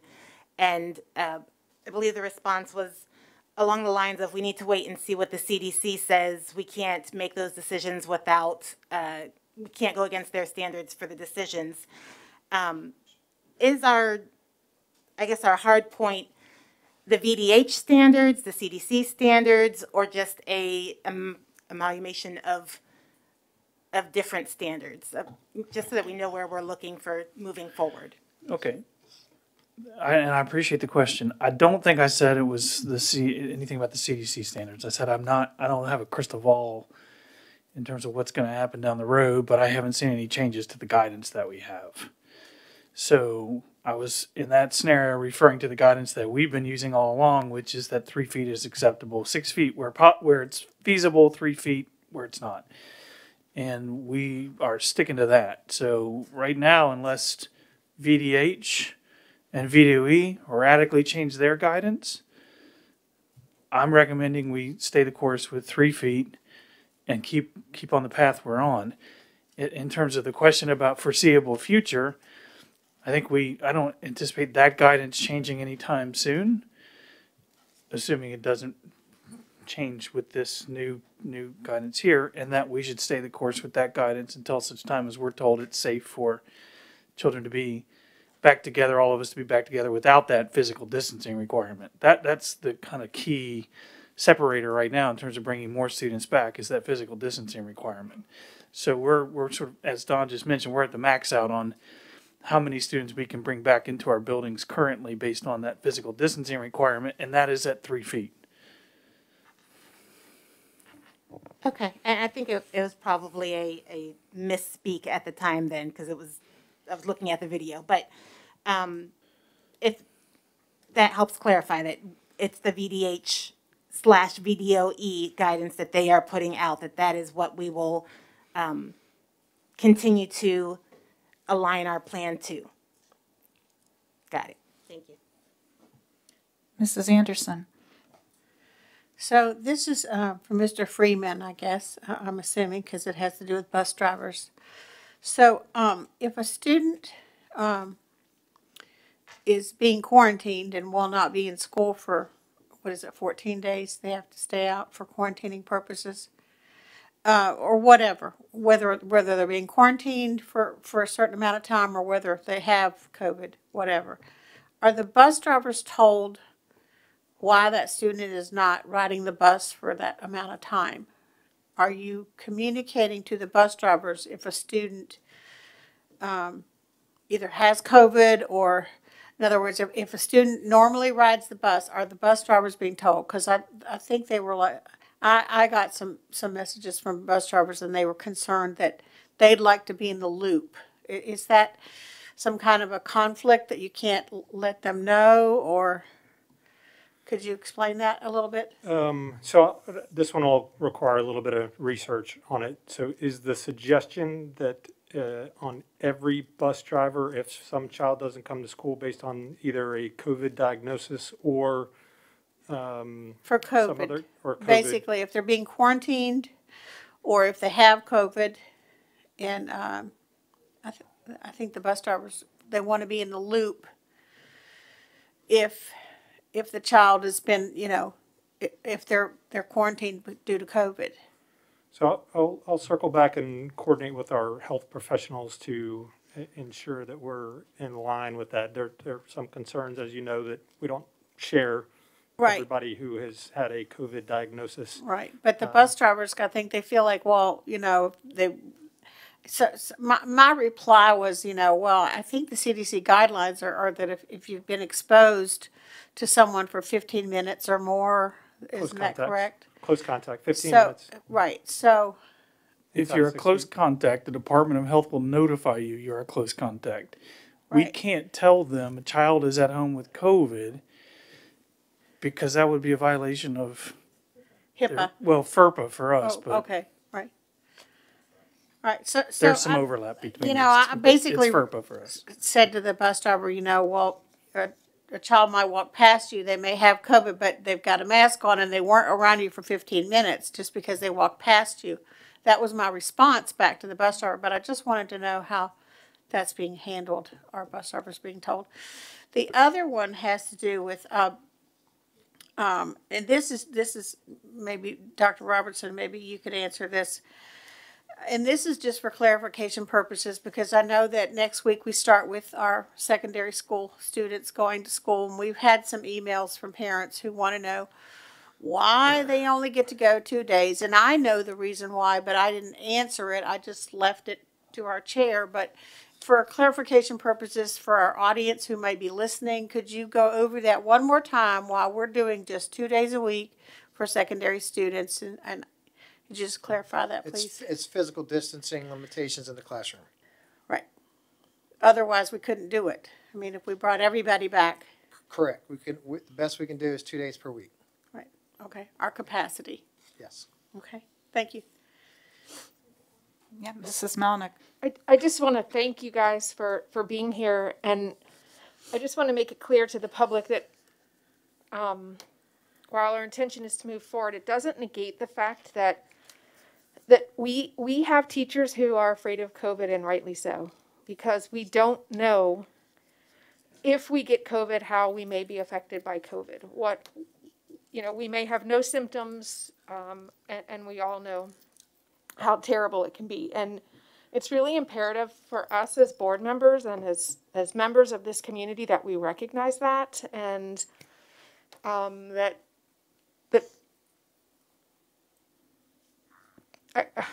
just thank you for emphasizing and what we're doing and what matters, and just reminding our teachers that we're grateful for them being there and for pressing forward with us, and that we support them. And I just think it's really important to remind ourselves of that, because as an adult, I am afraid of COVID, and I limit my activities, and I know it's scary. But thank you to our teachers and all of our employees in our buildings. And I'll just add to that, I referred back to our original fall reopening plan, the hard copy, and right on the front page in Dr. Spence's introductory paragraph, so this dates back to last summer, it said, throughout this process, the health and safety of our students, staff, and families will remain a priority. And I've tried most recently to convey that, to say the fact that they're not mutually exclusive. We're moving forward, but that still remains a priority, and that's where all the effort has been devoted to. And it is a process, and we're not perfect, but we're getting better. I feel hopefully at this point it's more clear to both constituencies who they're to reach out to with questions or concerns. We're reminding parents of the usual process of please share your observations or concerns with your principal as an initial step. Teachers, it's my understanding, have been given their own instruction on outreach to safe schools, recognizing their unique place in all of this. So hopefully that will continue to solidify more moving forward too, because we do all recognize that this is an ongoing process. So I just wanted to say that. Ms. Owens? Just wanted to just put it on the radar and see if there was a time frame for when we as a board may be discussing what next school year will look like if these parameters stay in place. I think that there is a high likelihood that in September we will still have the distancing situation. And, you know, we started off this school year telling parents and families that go ahead and make a decision. This is going to be for the first semester, and then we'll go from there. And I think, as Dr. Robertson pointed out, that he's hearing families interested in changing. And so what that might look like for next school year and how we're going to determine, you know, we had the issue with the possible lottery and the concerns that people had about that this year. And so I don't want us to wait too long, because I'm sure it's going to be a major undertaking. Sure. Right. And so we had that conversation this morning, as a matter of fact, and I actually asked our docile team to start mapping backwards for us on when we thought we needed to come to the board to talk about some things that we think need to happen next year. For example, like looking at the virtual learning center, whether or not that needs to continue, but also what's our time frame mapping backwards in terms of building out schedules, understanding various scenarios. So I don't think, to your specific question, I can come to you and say, for what it will look like next year because it's likely to be like this. I think what we're going to have to do is some similar to what we had to go through last year, is look at some scenario-based planning. If the guidance looks like this, then this is what we're going to do, and this is our map for getting to there. If the guidance changes and it looks like this because of vaccinations or whatever it is, and it looks like this, then we're going to map from there, and we'll come to you with a couple of scenarios and talk about those. But I don't have a timeline on that. I've got to map backwards from the scheduling process. Okay, I believe we are ready to adjourn. So I call for meeting adjournment. Thank you all.